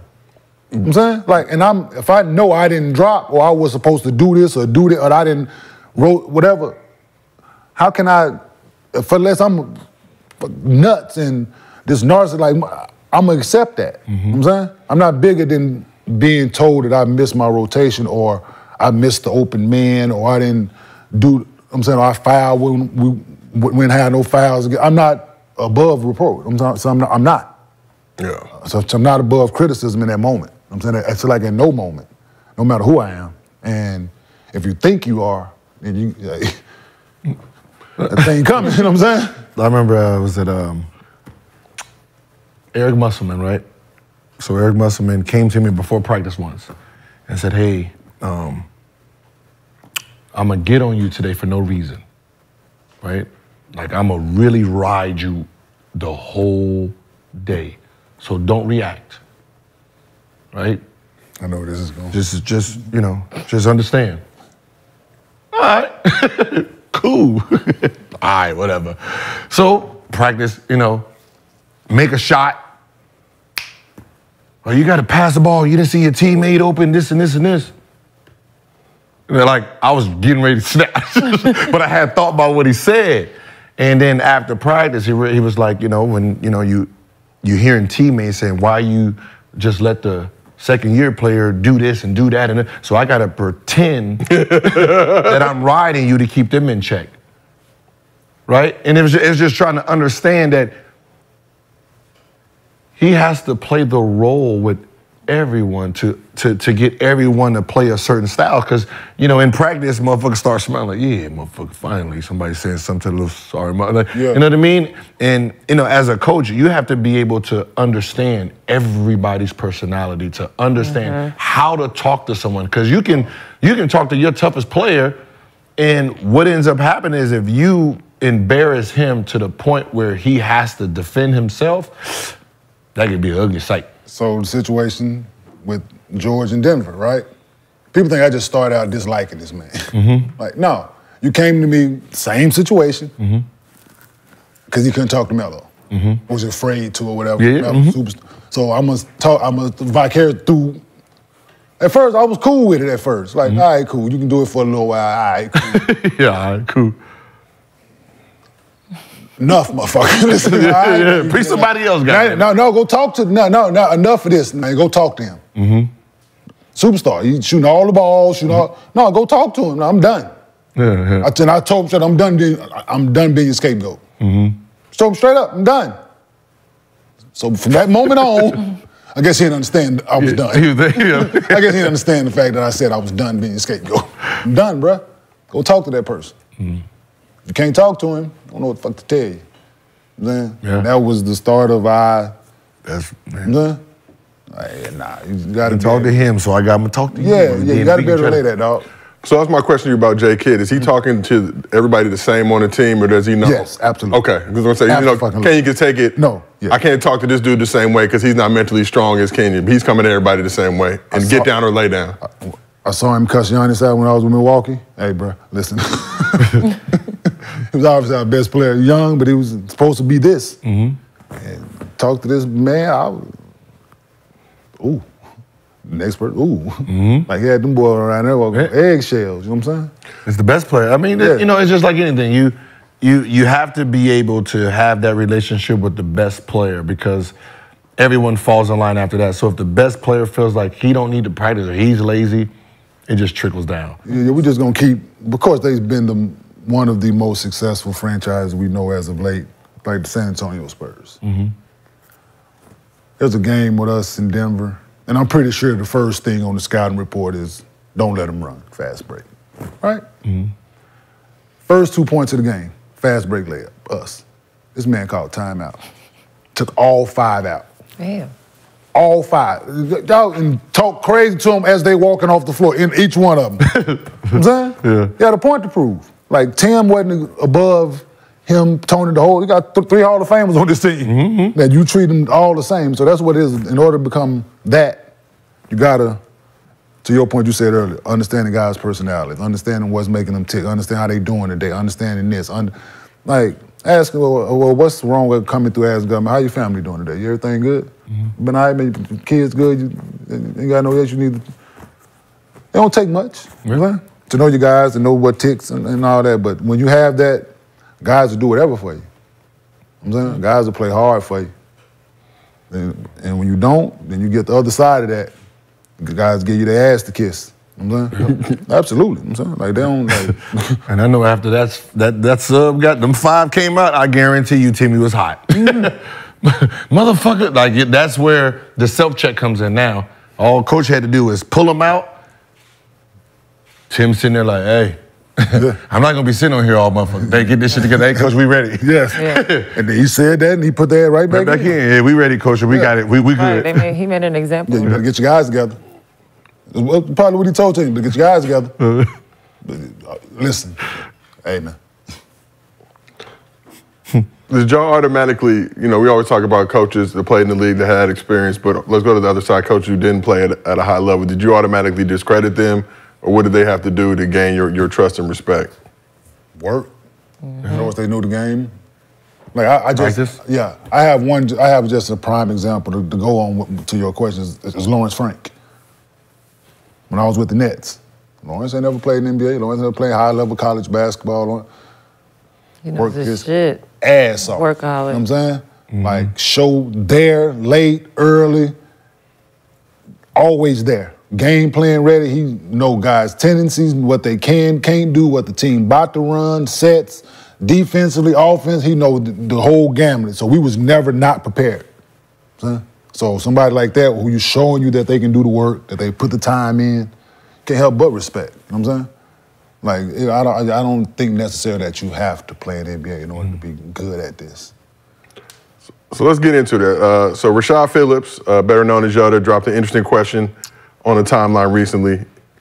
He said, beside every great coach, there's a great player. Beside every great player, there's a chance the coach isn't great. It's a weird dynamic. Does the player make the coach, or does the coach make the player? He dropped an example. Was Phil Jackson a great coach, or did he have great players? So we've got 3 high-level players on here. Curious to hear your thoughts. Does the player make the coach, or does the coach make the player? Me, the player makes the coach adjusts to put the player in better positions to score, right? Like score, be successful. Yeah. So like if you know if you're a coach that you're trying to grab players and put them into your system, then you're not a great coach because you obviously you can't adjust. Yeah, you can't adjust to the players you have. So, you know, it's one of those things is let me see what you do. All right, okay, now I can draw these plays up for you, put you in this position. Okay, Kenyon likes the Kenyon, like you have to, it's a little bit of both. It's allowing the great coaches allowing the player to show you what he can do and then adjust from that. Is how I always looked at it. But you know, there's always, you know, someone like Phil who can, you know, run the same offense with 2 type of prospects, right? That's 2 different. Yeah.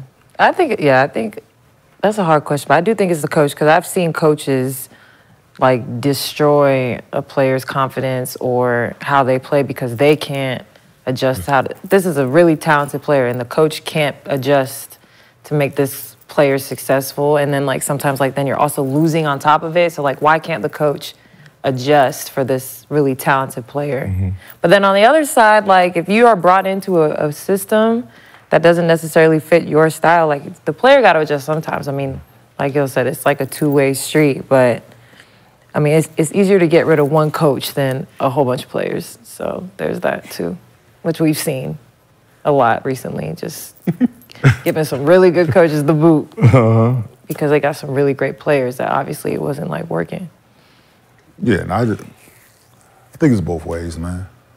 I think it's both. You can have great talent and have a mediocre coach that talent teaches him what he has to become, you know what I'm saying?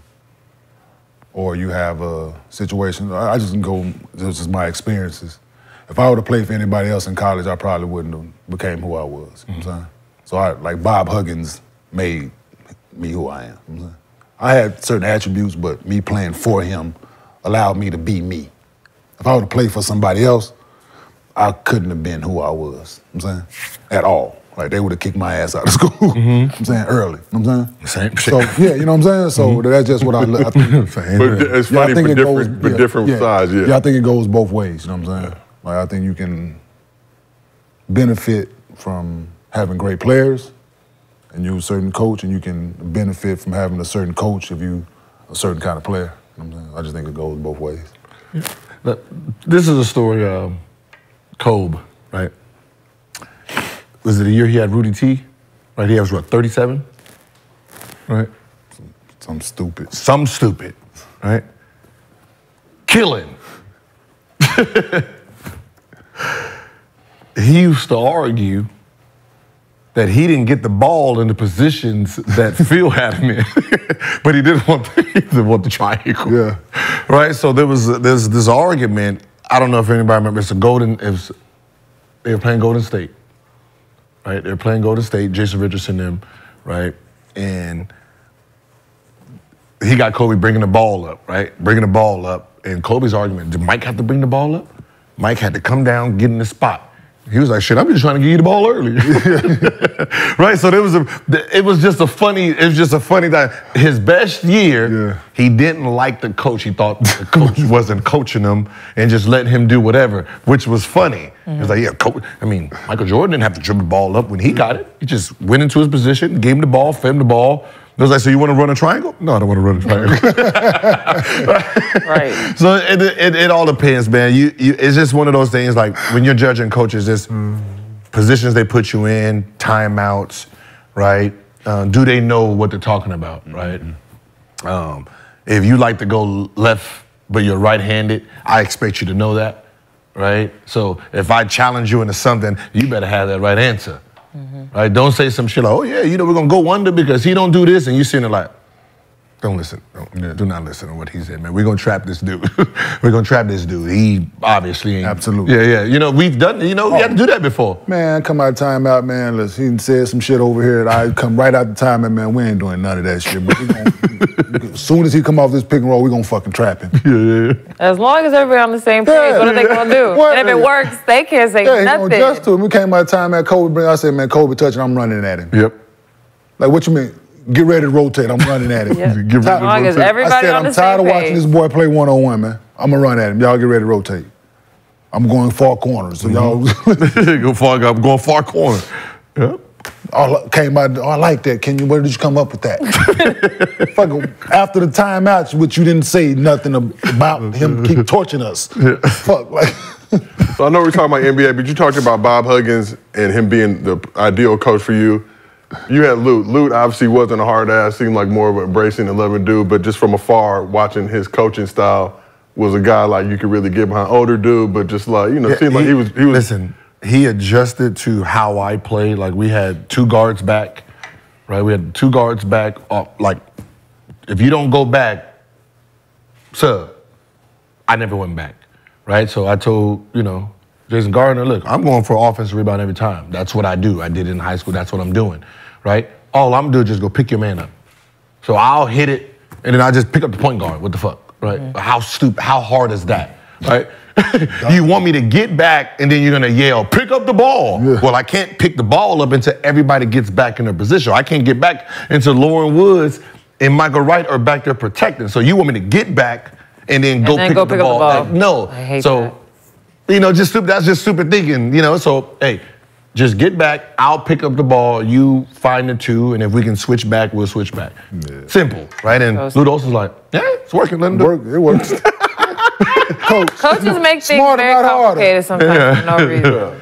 But is that a sign of a good coach, though, to be able to, when you get the coach, like, we've all played for coaches that you got to just do shit my way, my way. Or you could have had a coach, or Luke could have been like, nah, fuck that. Get back. Get back. Or sit on the bench. Or sit on the bench, one of the 2. Okay? Could easily did. Yeah, some coaches do. But that's what you see in college a lot. I'm a freshman. I don't know nothing. Ain't been here. He's won championships, right? So he don't have to do shit that I'm trying to do. But when he's watching it in real time, he's realizing, okay, my 2 guards have something going on. Why am I going to intervene? They done talked about it, right? Then you have Luke Walton when he comes in. We had our own fucking playbook, right? So when Luke came in, they gonna give it high throw it, and then whatever happens, fuck it. Wasn't part of our, like, I didn't even have plays like that. I just knew when you get the ball, I'm going backdoor, I'm a curl, I'm a flash. That's it. My man do one of these, I'm gone. Yeah. So if you actually look at my highlights in college, it's all backdoor cuts, slashes, and shit like that. Can this nigga dribble? I didn't need to. And this is Gil's Arena, so not to correct you, but that Rudy T year, Kobe only averaged 27.6. I say only. Only? Rudy last 43 games, citing mental and physical exhaustion. Oh, yeah, that was that was the year. So it was after Golden State, since they want to correct some shit. It was after. I'm just making because the internet likes to pack So when you did you up. ever throw this up? Who's the coach then? Was it Phil? 35 again. Yeah, 35 more for. The Rudy T, they was after the Golden State, they had film, right? And Rudy T is like emotional, like I don't know what to do, don't know how to give you the ball, this and this and this. Like really pouring his heart out in film. And they said, Kobe walked down, put his hand on it, says, it's all right, we're gonna let you go.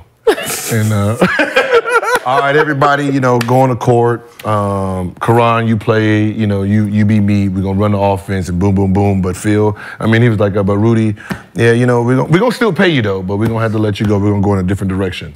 It was like Kobe came down. He came down. Rudy T was crying and stuff, and Kobe just walked down, fired that man. It was like, oh shit. Oh my God.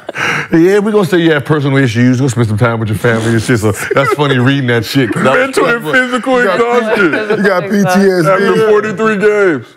But unrelated to his past bout with bladder cancer, so. Yeah, that's what I said before Kobe said he walked down and said, yeah, man, we're gonna have to let you go. just say, man. When we talk about Phil Jackson, most chips in NBA history for a head coach, but he won those chips with some of the best players. But is it harder to get a team full of stars to buy into a coaching philosophy and all those different egos you got to deal with on a squad? He had one ego to deal with when he got to Chicago. And he had two egos to deal with when he got the motherfucking Lakers. He had a whole team of egos. But got one main guy and then two guys. It's easy to talk to them separately. What's so funny? To be honest, you got MJ Rodman. I'm just saying you dealing. No. Once he ain't coaching. He ain't coaching. You got one guy. got one guy. That's my point, though. One. Go to Vegas. Now, what I'm saying is, do what the fuck you want to show up tomorrow. But the problem is, if you look at it, if you look at like The Last Dance and stuff, are you coaching Michael, or is his work ethic doing all this? Like you're not really, like he's first in everything, right? He has that I want to be better than everyone else. So it's not like you actually are. You don't gotta coach him up. Yeah, you're not coaching him up for nothing, and he is the asshole on the team that's like challenging everybody. You just sitting back, putting everybody in position, right? Because obviously when Michael was there, him and Scotty had a bumping. Scotty didn't want to, whoa, who gonna get the last shot? No, we not. Like it was one of those. Same thing when you have Kobe. Are you coaching Kobe or are you coaching Shaq? Because with Kobe, you're just saying, you want to be better than Michael Jordan? Well, this is what Michael did. Oh, shit, all right, motherfucker, you. Yeah. All right, let me. How many hours you say? Yeah. So I don't know. I would have to be there. You know, you have to be there. See what type of superstar. Because there's nothing worse than a superstar that you got to like pull energy out of, make them want to be there. Like those are the hard egos and hard superstars to deal with. Not the ones that want to like be the best on the court in the gym at all times. I feel like those are the easiest ones to coach up. So we talk about Phil Jackson. Let's talk about Phil Jackson, disciple Steve Kerr with that Warrior squad. Gil, to your point, you got Steph Curry. Yeah. Good dude, but winning drills. We had Iggy on the show talking about just the intensity, the effort, the energy that Steph pulls in. So do we credit Steve Kerr for being a great coach, or do we credit that team for having great players? Okay, we're right here. Was Frank coaching you and Jason Kidd in practice? No. See, you know what I mean? It's like and this goes out to like all hoopers out there. As a coach, you want your best player to be your hardest worker. Right. Because if my best player is my hardest worker, everyone has to fall in line. I don't have to do shit. I don't have to force everyone to run line. If my best player is trying to be first, I don't have to. My job comes when my best player is sitting there, like, yo, come on, man, like, come on, like they following you, they're following your lead. But my best players like this, that automatically puts everybody in check. You know, oh, this is the shit he on. Oh, all right, man. All right, let's get on the line, y'all. You know, it makes it easier for a coach if the best player is actually the person that actually cares the most. He's working the hardest. He's making the law for everyone else. Right. And I can just sit back, draw the plays up, like Steve Kerr. And just chill. Hey, what's the score? Yeah. You good? All right. You want to sub? You tired? Time out. Right. These motherfuckers over there playing bottle throwing and shit. I ain't got time for this shit. So in that situation, did the players make the coach? When you look at Steve Kerr in this Warriors dynasty? Yeah, good. You come from good stock, you know what I'm saying? So I'm not going to say that. You know what I'm saying? He come from good pedigree. His coaching tree, his playing career, playing under good coaches. I ain't going to say that because he picked up some stuff along the way. So he inherited an organization that was striving for something. You know? So he didn't come into a situation where they were stagnant. Like they had something in place. He had good background and good stock, and it just worked. I'm saying it was a good pairing. It was a good marriage. Yeah. So to your point, I mean, playing with Pop, playing with I mean, just being around some of the greatest coaches ever. It's like when you hear like, when you see the movies, okay, they gonna bring your daughter to marry your son, we royalty, we gonna put them together, like it was that. Like it was, Oh, for real. you know what I'm saying? It was handpicked for what, and shit. Now bark like it though. I got an actual, this could be a real topic if the, Oh, Lord. right? Who is the best coaches in the NBA ever? Who's the top? Ever? Yeah, when we say ever. Like, you know, Phil Pop, right? If you want to give me your NBA coach, Mount Rushmore, who would your Phil NBA Pop, coach, Mount Rushmore? APPAREL. Pat, right? Right? The best players on those teams was the hardest worker. Now, if I say who had the most talent, right, in coaches, will Doc Rivers, when it comes to talent that he's coached, will he be top 3 of most talented? He would be To have the most talented to players have on the his most team? talented Oh, for players sure. on his teams. He would be probably 1, 2, or 3. George Karl has some. Is he in that conversation? George Karl has some animals. I'm saying, is he in that conversation as great Greatest. coaches ever? No, Okay, so I don't think so. I'm just saying. So you know, Where'd you put Spo? Yeah, that was gonna be my next question for you. I think he's Most a good talented? coach. I think. I he's mean, a great coach. as a good. I don't know if he's on a Mount Rushmore, but. But let's break it Yeah, down. yeah. So been in the NBA Finals 6 times the last 15 years. Since 2008, the Heat have only missed the playoffs 3 times. Did it with the Heatles, did it with the Skeetles. Whether he has mildew or barbecue, his teams perform. Yeah. Like I'm just saying. No, but as I said, like, because the best players he had on his team actually played hard. Yeah. Right. And that's what I said. So when you say talent, he ain't top 5 in the most talented players that has walked. Ooh, no, because he didn't have he didn't have the Shaq. So he didn't have that group. Right, so you know his best players is LeBron, D. Wade, Bosh, Jimmy Butler. Right, that's really about it. Right, you know. But even talking about the team you say, Spo's an assistant coach, you got Anthony Edwards just singing his praises, but just Yeah, talking but it's- about. But it's hard to, when you got Pat Riley in the front office, it's a culture thing, you know what I'm saying? So we gonna play hard no matter what fucking talent we have over here. We gonna compete at a high level no matter what talent we have over here. We gonna check this body fat no matter what talent we got over here. We gonna do these conditioning drills and tests no matter what talent we got over here. We gonna do this shit.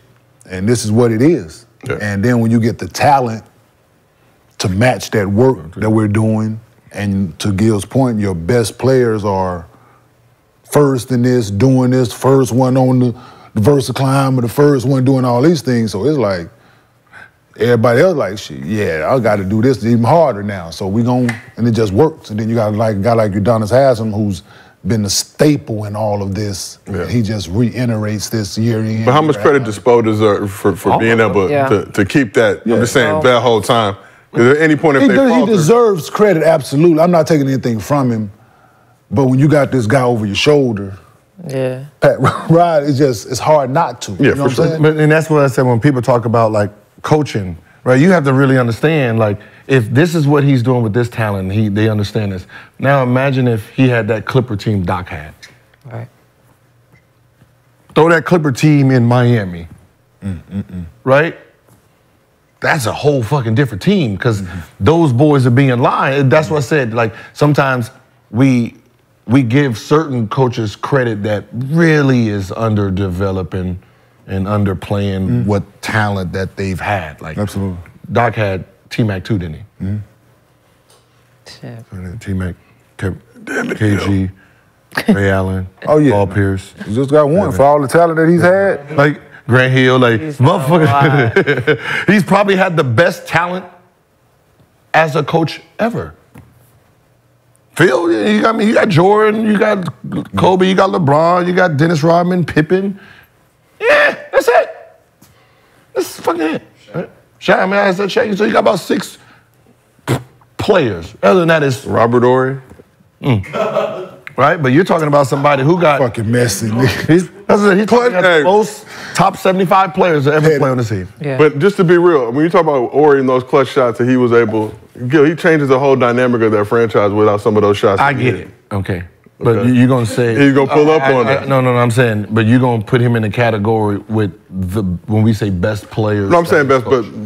He was a great glue player. But in terms of playoff performances, being clutch. Great glue player, right? Do you knock that? I'm just saying. No, we're talking I'm talking let me, he made the shots. Yes, he did. Yeah. They put him in the situation. Is that really clutch? I'm just asking. That's an honest question. Is that, or is clutch down the stretch, your team down 12? That's a fair question. And you score 14 in a row. Like, or is that? We've had this. I don't know. I'm just asking. It's a form. Okay. So it's a form of being clutch, right? You still have to have the mental. No, he just took capability of taking the shot. He had the confidence. The confidence. He had the confidence to take the shot. But it's no different than when Paxson took that. So let me ask you. So at the same time, if he misses, what the fuck is? Right. So is he clutch because he took it? But we talk about clutch. Is clutch just relegated to the fourth quarter? Like, is that some? Yeah. Yeah. Or if your team is down 15 in the second quarter and you do that, you rattle off 15, 17 straight. You're a second quarter player. Okay, I'm just saying. But if you don't do that, then you're not gonna win the game. Yeah, you know what I'm saying? So which one is it? Like, because you still gotta, like we know some superstars that won't even take the shot. Yeah. Because they don't want to miss the shot. So, right. The fact that he made it year after year, series after series, you can put him in as a clutch shooter for who he was, for what he did. Yeah. Like Derek Fisher was a clutch shooter. Okay. In his, but it's not the same as like Michael Jordan with all the pressure. Because if he misses it, all the blame's on him. Yeah. If Horry missed a shot, no one's blaming Horry for the shot. They're blaming the dude who passed it to him. Gotcha. Like LeBron, right? You passed it to Darnell Marshall in the corner. Yeah. He misses it. What the fuck is wrong with you? Yeah, why the hell you throw him the ball? Yeah, absolutely. I get it. That's my point. Yeah, so I get it. I'm just saying the ability with the confidence, be able to step up in those moments, which are the highest pressure moments, nut cutting time, as they say, and deliver. Not just the ability to year after year to do it. It's part of being a type of clutch. Yes. I get it. But I'm just saying, but when we're talking about a coach having these greatness players, like Phil, you have 5 or 6 great players. Then from there you had a team, right? You say, all right, Spo, you had 4, right? Pop, Sean Elliott, David Robinson. Mono, even though some of them were second-round players, Says the UCLA guy that's always shot out fucking Bruins. Yeah. You have about Jordan Canada, 6 or 7. great Bruin. But when you're talking about Doc, you're talking about that's wild to think about. You've technically, as a coach, had the best talent as a coach. You have the best talent ever as a coach. Got one. Got one, but. You're talking about you've had top 75, you had some of the greatest players on your team, and you have won championship. So we should be looking at that. Like, are you a good coach? Nah. So when you got Embiid, Embiid, Harden, fucking that shit, Embiid, Harden, just this Embiid, Harden, Ray Allen, Paul Pierce, and KG, that's 5 right there. 5, yeah. T-Mac 6, Grant Hill 7, right there. That's 7. Then we won the Clippers. I don't mean to pick, but goddamn. Yeah, it's a lot. It's a lot. So and they firing motherfuckers who's on the Rockets. If I'm a Rockets coach, I'm like, hey, hold on, man. Doc keep getting the goddamn job, man. Look at this. Please. I throw that name out every time I'm trying to get a job. Look what he did. What? So when y'all look back on your career, who was the best coach you played for at any level and why? Whoever let me shoot the ball the most, goddamn it. I'll just be honest with you. Whoever let me shoot the ball without any motherfucking penalties, that's my best coach I ever had. My best coach was my high school coach, my freshman year of high school. He was like the first coach that actually believed that I could be a pro. And I was young, 14. He was the first person outside of my family that was like, oh yeah, she can be a pro. She could be really good. And I only played for him for 1 year because then we moved from Florida to Atlanta. But that one season I had with him changed everything for me, for sure. Bob. Easy? Yes. Hugs. Who's the work now? Mine was my high school coach too, because he was the only one who said I'd be a pro, and then he put a schedule like had to come in before school, nutrition, had to run my ass over there and do stuff for nutrition. Lunchtime, I had to be in the gym working. After school, I mean, he taught me how to do a step back, little Jewish dude. He's like, I just watched this play.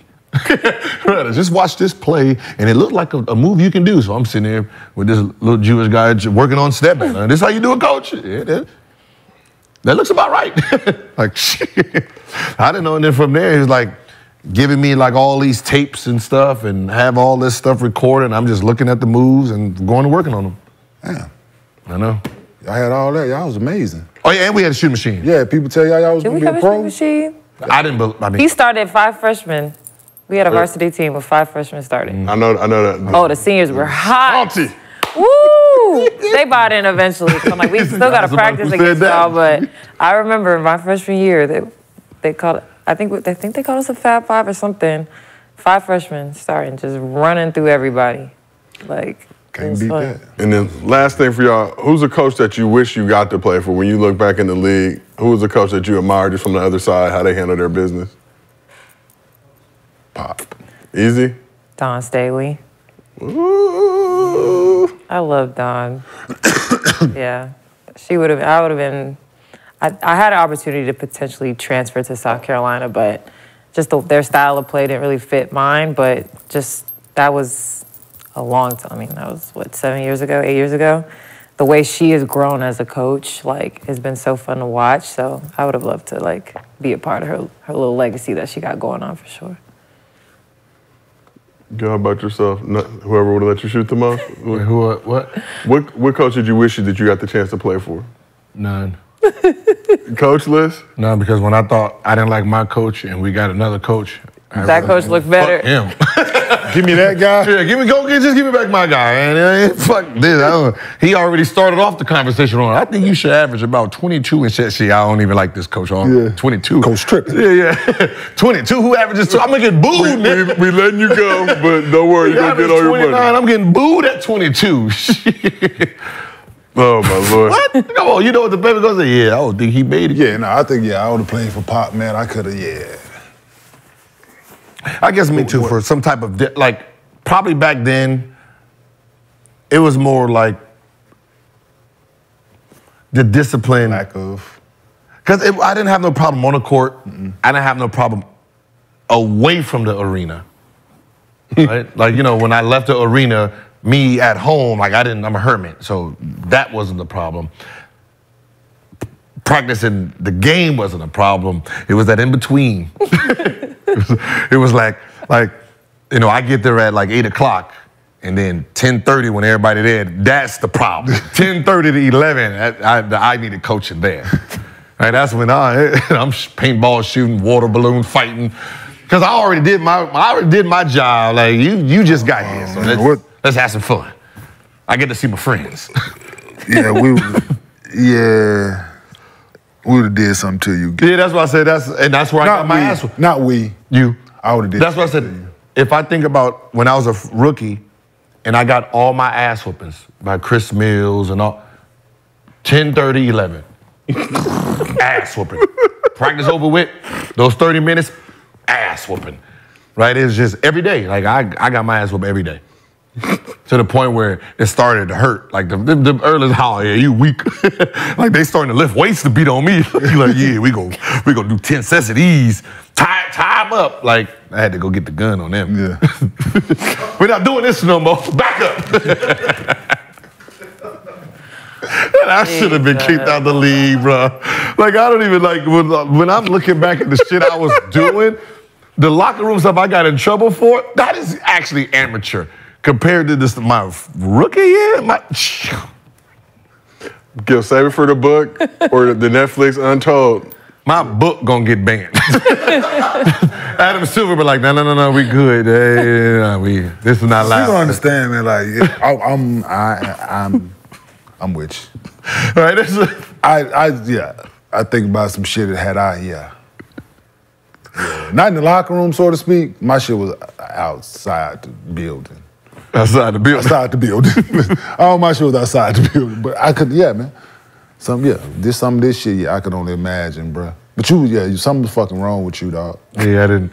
It was fun, man. Like, come on, imagine going to the gym 3 times a day and it's just you, right? So I'm getting there 8 o'clock, right? Working out by myself. Like, I'm by myself 99.9% of my career. I'm training by myself, right? So when 10:30 comes, I'm practicing. I'm getting ready for our second practice, right? And then your boys is coming in. What y'all been doing, bro? I've been here all damn day, man. My shit. And it becomes this fun thing for me, not realizing, they're trying to prepare for their practice, right? And it's like I'm fucking up their practice and their routine because I'm in play mode because I get to see my friends for the first time.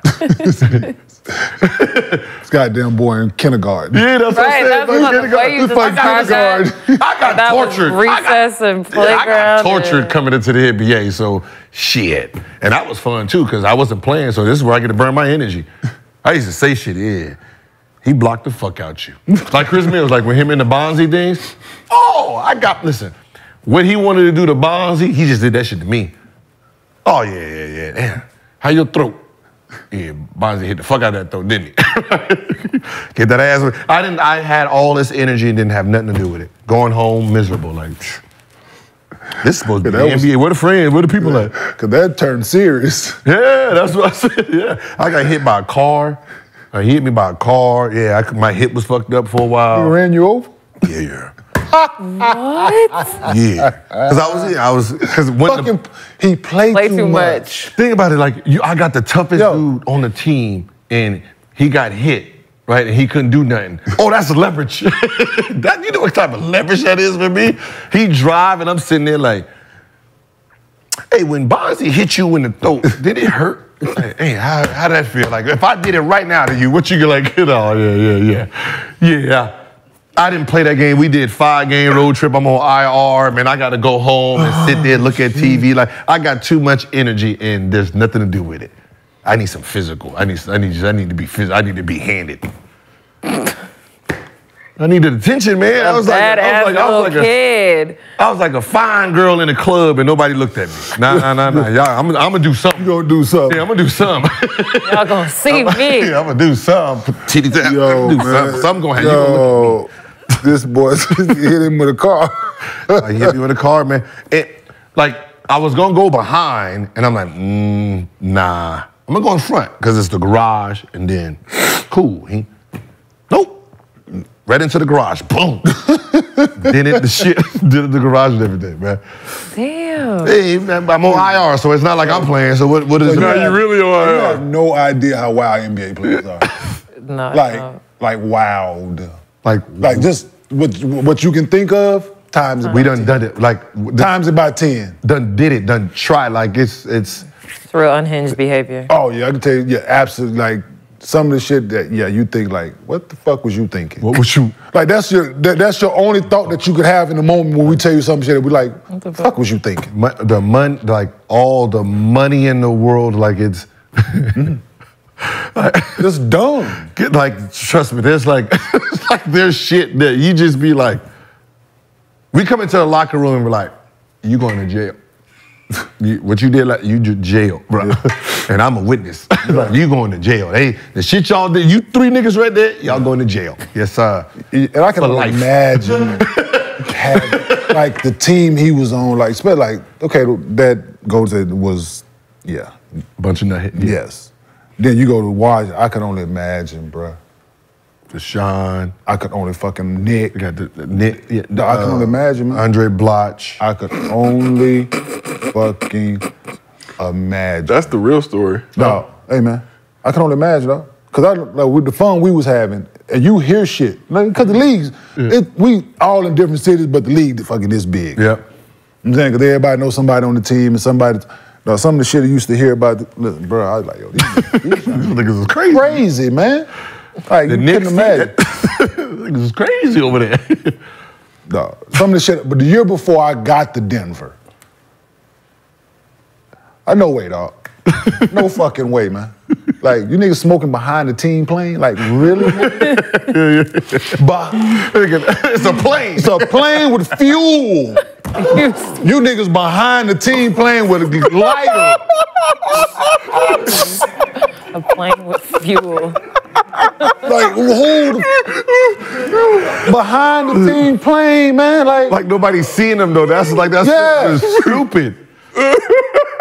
No thought, like None. if you thought men are stupid, just give them go to money. NBA. Hey, you think you're stupid? Give them some money. Give them some stupid. The shit we do, it's just no thought. You just be like, you're dumb. Yeah, absolutely. Like, you're an idiot. You're an idiot. Yeah, absolutely. And then you ain't got nobody around you tell, like, at times you ain't got nobody around you telling, like, that's not a good idea. No, that's not okay. Yeah. Like, don't fucking do that. The fuck is wrong with you? Like, why would you ain't got nobody, because... Memphis. Yeah. We look at that, that's like... That's prime example. That's prime example. normal. That's prime. We was doing this shit with no camera phones. Yes. I'm saying, just imagine if there was social media and everybody had a phone back then with shit we was doing. You would, but that's what I'm saying. If you just look at the behavior, right? The reason that we look at him like, right? Cause y'all doing the same shit? I have it, you're recording, now I want to touch it. Something in my brain says, touch it now. Oh, I bet. Like, I'm serious. Like, think about you in a club, strip club, money everywhere, by yourself. Yes. This is the one thing you don't want to touch, right? What the fuck I need that for? Nope. Camera, come on. I'm about to do something stupid. Yeah, I'm about to do something. That's what I said. It's like, camera, come on. I'm about to do something dumb. So we some idiots, bro. I'm just thinking about all this. Just watch this. Save it for we did a whole bunch of that shit. Watch this. You ever hear? Hey, Dad. Were you on the team where AI and Ray Allen was playing tag? You didn't hear? Tag. Tag. Like chasing each other? Tag you it. You ever heard that story? No. Playing tag you it, USA basketball. Right? They're playing tag you it. And Ray Allen got Iverson. Tag. Right? Ran in his room, locked the door. Right? Locked the door. They said Iverson went in his room on his balcony and jumped down to the next balcony. Hung off. Like, only a man would do that. Never. Allen I would never think to do that. That's it. I'm like, I'll get her tomorrow. Like, what? Like, fucking 40 loop. So just jump down, grab, to tag him, to leave. Allen Iverson. Nah, hell no. The MVP jeopardizing his life for a game of tag. Like, you ain't gonna tag me. In the balcony, gotcha, ran out. Like, everybody's still weak. What? Hell no. Not the first floor. Yeah, definitely wasn't the first floor. We definitely know that. So that's what I said. It's unhinged. Now let's move on to some unhinged fans with our last segment of the day, MostlyFans. Oh, shit. Presented by Underdog Fantasy. Download the app, use promo code GillsArena. They will match your first deposit up to $100. Apparently people have been listening when I say this shit, Gil. And they like the $50 that we're giving out. Oh, shout out to Underdog Fantasy. Let's get that back. All right, first question comes from Benny Benzino. This question's for Lexie. Should the WNBA allow girls from high school or any year in college to be drafted into the WNBA? Didn't they asked me the same question last time I was here? Did they? Same person. And I said really? No. Honestly, I don't know. It don't make sense now. They making all the money in college. Why would they skip college? All right, somebody getting cussed out in the back. Hold on. Oh. One of y'all getting Literally the exact same conversation. Somebody got to sacrifice himself for the show. It's all right. Hey, they fucking up in the back. Literally the exact we get the soundboard for season 2. This question they threw in a high school, which is super dumb. But. We all need a button with a phrase on it. Just hit it. Yeah. Are we gonna fuck around? Yeah, we all need a button with a phrase. If there's one rule that you can change for the betterment of the game, what would it be? A rule? I would take the 3rd round of the draft out. I would just make the draft 2 rounds. 2 rounds? Yeah. Oh, y'all like the 80s? Y'all like the 7, like We only have what? 12 seven picks? rounds. 12 picks per round. I think the third round is 12 picks? per round. That's all we have. So 36 players? Yeah, so one of them just make it 2. I would make it You 2 pick the same rounds. amount of players. Them third round picks. Yeah, you can pick the same amount of players, just make it 2 rounds. No, I would No, pick she wants less just players. 24 players. Oh, you just want 24 players, so you don't want them to. Third round, if more third round picks were making teams, then I would get it. But like it's every time a third round pick is waived, it's like just all this outrage. Like the third round, you wasn't making a team Wait, there's anyway. first rounders that get waived too. Yeah, but most of the outrage this past year was about like second and third round picks. So you don't want guaranteed contracts. We do have guaranteed contracts. For the first There's round? 6. No, but you get your option picked up now in your rookie contract, which is new. But, I mean, I feel like if you picking someone the first round, you got to give them at least one season. Yeah, I think it should be guaranteed. Definitely should be. I wouldn't guarantee it, like, officially, because then that, like, messes with your salary stuff. But you should Like be it's- like, like you the should tell NBA your, January you should tell 10th. your rookie, Just like the NBA January we're not 10th. cutting you in this camp. Like, no matter how bad you do. I feel like that should be something that, the conversations that should be had with first round picks. Yeah, I'm like, if we had to, if the rookies wasn't guaranteed in our league, right? You have to wait to January 10th. What I'm saying is like 80% of our Hall of Famers it would have been cut if they had to go off of their rookie performance. I would say that, or giving us like 1 or 2 more roster spots. I think that the would roster spots change would be a good everything. move. More roster spots without the third round. Third round. Yeah. So 2 more roster spots, third round, get the fuck out of here. Got it. Makes sense. Yeah. All right. Next question is from underdog username Chinburger. I don't know if he's Wow. trying to take a shot at me, but it's all good. When watching or dissecting the NBA or any basketball game, what is it that you're looking at that the casual fan might not pick up on? What am I looking at? Like if for the shooting guards, are they running all the way to the corner? Like it seemed like they don't even run through no more. Like back when we had to run under, clap hands and shit. Yeah. They don't do that no more. So it's like, You're watching. right. I used to have to do that. Yeah, Don't get do out that and no go. more. So it's like, are the guards getting out and going? Are the bigs running down the lane? It's like how fast are everyone running? Like the spacing. Are they playing through the offense or natural behavior? I'm just watching. I don't watch the game. I don't watch the game to enjoy it. It's like I'm watching Like it from an learning editor stuff. point, and it's like even with movies, like people hate watching TV with me. Like I'm watching this 90-day thing, and I'm like looking at the watch, looking at the socks. Like, I'm just looking. I look at stupid shit. Right, when I'm playing, like it's pointless for me. What do I watch? I mean, I watch more to learn. So, like, I really tune in and watch players that I feel like I've kind of played similar to. So just seeing how they get open, how they get to their spots, where they're getting the ball, things like that. Like, if there's a game on and there's, like, I feel like there's nothing I can learn, which is very rare, then I probably won't watch that game. But I'm always, trying to be a sponge every time I'm watching basketball. Yeah, me is watching the action. Like the average fan they taught to watch the ball. Mm-hmm. Like in sport, they watch the ball. I'm watching everything I see everything but the ball. Right. You know what I'm saying?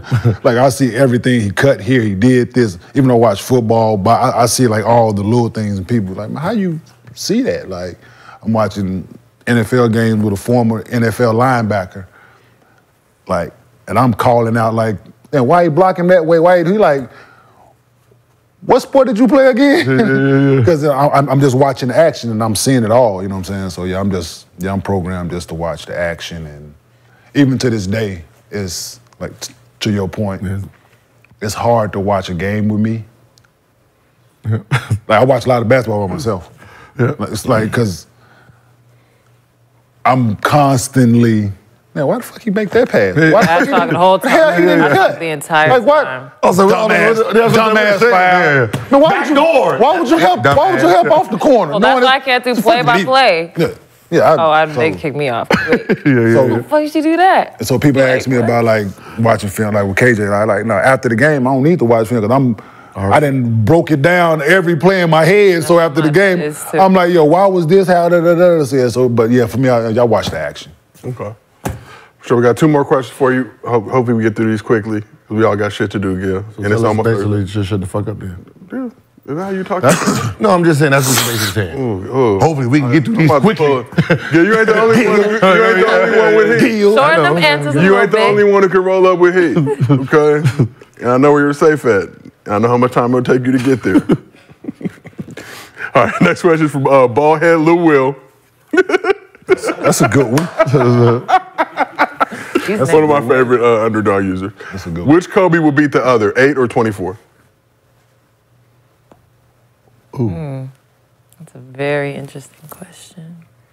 I'm going with 8. 8? Yeah, I was gonna Probably. say I'm going with 8. Yeah. Close, or is 8 busting 24's ass, or is it going to be a good matchup? 8 was like, Yeah, he was ruthless. different. Yes. Yeah, he was different. He was really, he didn't, Yeah. he was ruthless. Hey, Kobe is different. Okay. Yeah, he was an untrained Mamba. Yeah, he was. he was an untrained. Too much venom? Yeah, well, he's just that small one that just all the venom every time he bite. Yeah. Ain't no, I'm saying like, yeah. That one, because that's the one that came up with Bamba, right? Is that? Yeah, I'm saying. Last question is from Just Ballin' Smooth. When Gil hits the blunt tomorrow, who's going to calm him down? This shit here. None of us. You see how he talked to me? We're going to let Gil fucking be in Debo's chicken coop. Shower. Sweating like a slave. Gonna let a shower calm him down. That's what I gotta expect. Like, what's going on, man? Hey, come on. Angel does, home. See, the thing is, I'm finna be Team Gil right now. Thank you. Right? They didn't say how many times you had to hit it. They said you had to hit it, right? You had to smoke, right? Man, this is not productive, okay? Oh, he gonna get high. It might take him. Just hit it one time, Gil. He ain't never smoked. I know, like, so trust me, hey. Damn, but We live in the land of it. Yeah. There's abundance of it here. He will have a toke of something that's gonna be sufficient. What if we send your life just on a downward spiral? guarantee- I know, that's what I'm saying. The freeway underpass on Winnetka. I'm popping it for another hit. I said, I hope I die. Just now, everybody got to feel sorry. 15,000 people, y'all did this. No, Say sorry to my kids. Hey, you can't renege on the bet, dog. I know, man. Can't Trust me, renege, man. dog. I'm sitting there thinking, I stopped, I was going by the weed, so I was like, ugh. There's one right Pull here. up to Elevate. Tell them I sent you. They get the $5 Elevate right here on Ventura Boulevard. Oh, okay. He Cookies not too far. Like, you got- cookies? Like, wait. Can I just, we just go into, the sauna and then y'all smoke and then I'm in there? It's not the same thing. Yeah, that's not what That's you worse, want. right? Yeah, that's not what you No, want. it's not the same thing. What happened to the hot box part of it? That's not what you want. Oh, that's worse. Oh, that's worse? A car, sauna ain't gonna do nothing. It's just gonna have your sauna smelling like dope. That's not. Hot boxing in the car and not thinking that shit's not gonna stink for 3 days. Yeah, Movies we for just, kids. it'll be all right, dog. It's temporary. See, the thing is that you gotta know is it ain't gonna last Okay, forever. it It ain't gonna last. which one is the sleepy one? We're gonna bring you a sativa. No. So you want That's the indica? one I think that's paranoid. Indica I in want the the bed. paranoid. So you want So you remember. indica in the couch? bed, in the couch. Okay, I want that one. So you want an indica. So you want something that's gonna. You're gonna take your nap So it's gonna help with your nap. Like I told him yesterday, They it's said gonna help with your the nap. other one, it might make you paranoid. I'm gonna bring you It's a some. potential both of them could. I'ma bring you If you some have Cinnamon Toast Crunch if you and have some a Cocoa paranoid personality already, it just Yeah, just it brings might it out. enhance that. Yikes. You're not Might be good paranoid for you. anymore. You're Get it not all paranoid out. anymore. You stay in the house. The reason. You're a hermit. That's we the gonna best get- part though. You don't gotta leave. You don't gotta go out. I think somebody's nature. always chasing me. You'll be all right. You'll be all right. I'm gonna come back a couple. Nah, you got guns. I'm gonna come back a couple. And hours that's the later. problem. I'm gonna be high, y'all gonna go, and I gotta be here by myself. I hang out with you. Now I gotta deal with myself, by myself. I hang out with Come you. for a back in couple with the hours. scream mask. Come back in with the scream mask. I hang out with you for a couple hours. but If you I gonna come go to back sleep, all the though. glass broke, that means I was just running into shit. Thought people was chasing me. Right? Back up, nigga. Bow. Well, ladies and gentlemen, Lexie, we appreciate you pulling up. We're gonna get you back soon. Yeah. Kenyon, appreciate you as always. Gil, appreciate you. Appreciate y'all. We got one more show this season. We turning up tomorrow. It's going to be a function. Make sure you get there early. Don't meet us there, beat us there. Appreciate you, Underdog Fantasy. Gil's Arena, we will see y'all tomorrow. Smoke down all the liquor. Look, with the honor call for greatness, the chosen a few that carry the gifted genius, who do what they do, who possess finesse, blessed with desire is true. I'ma say it loud, none other than who?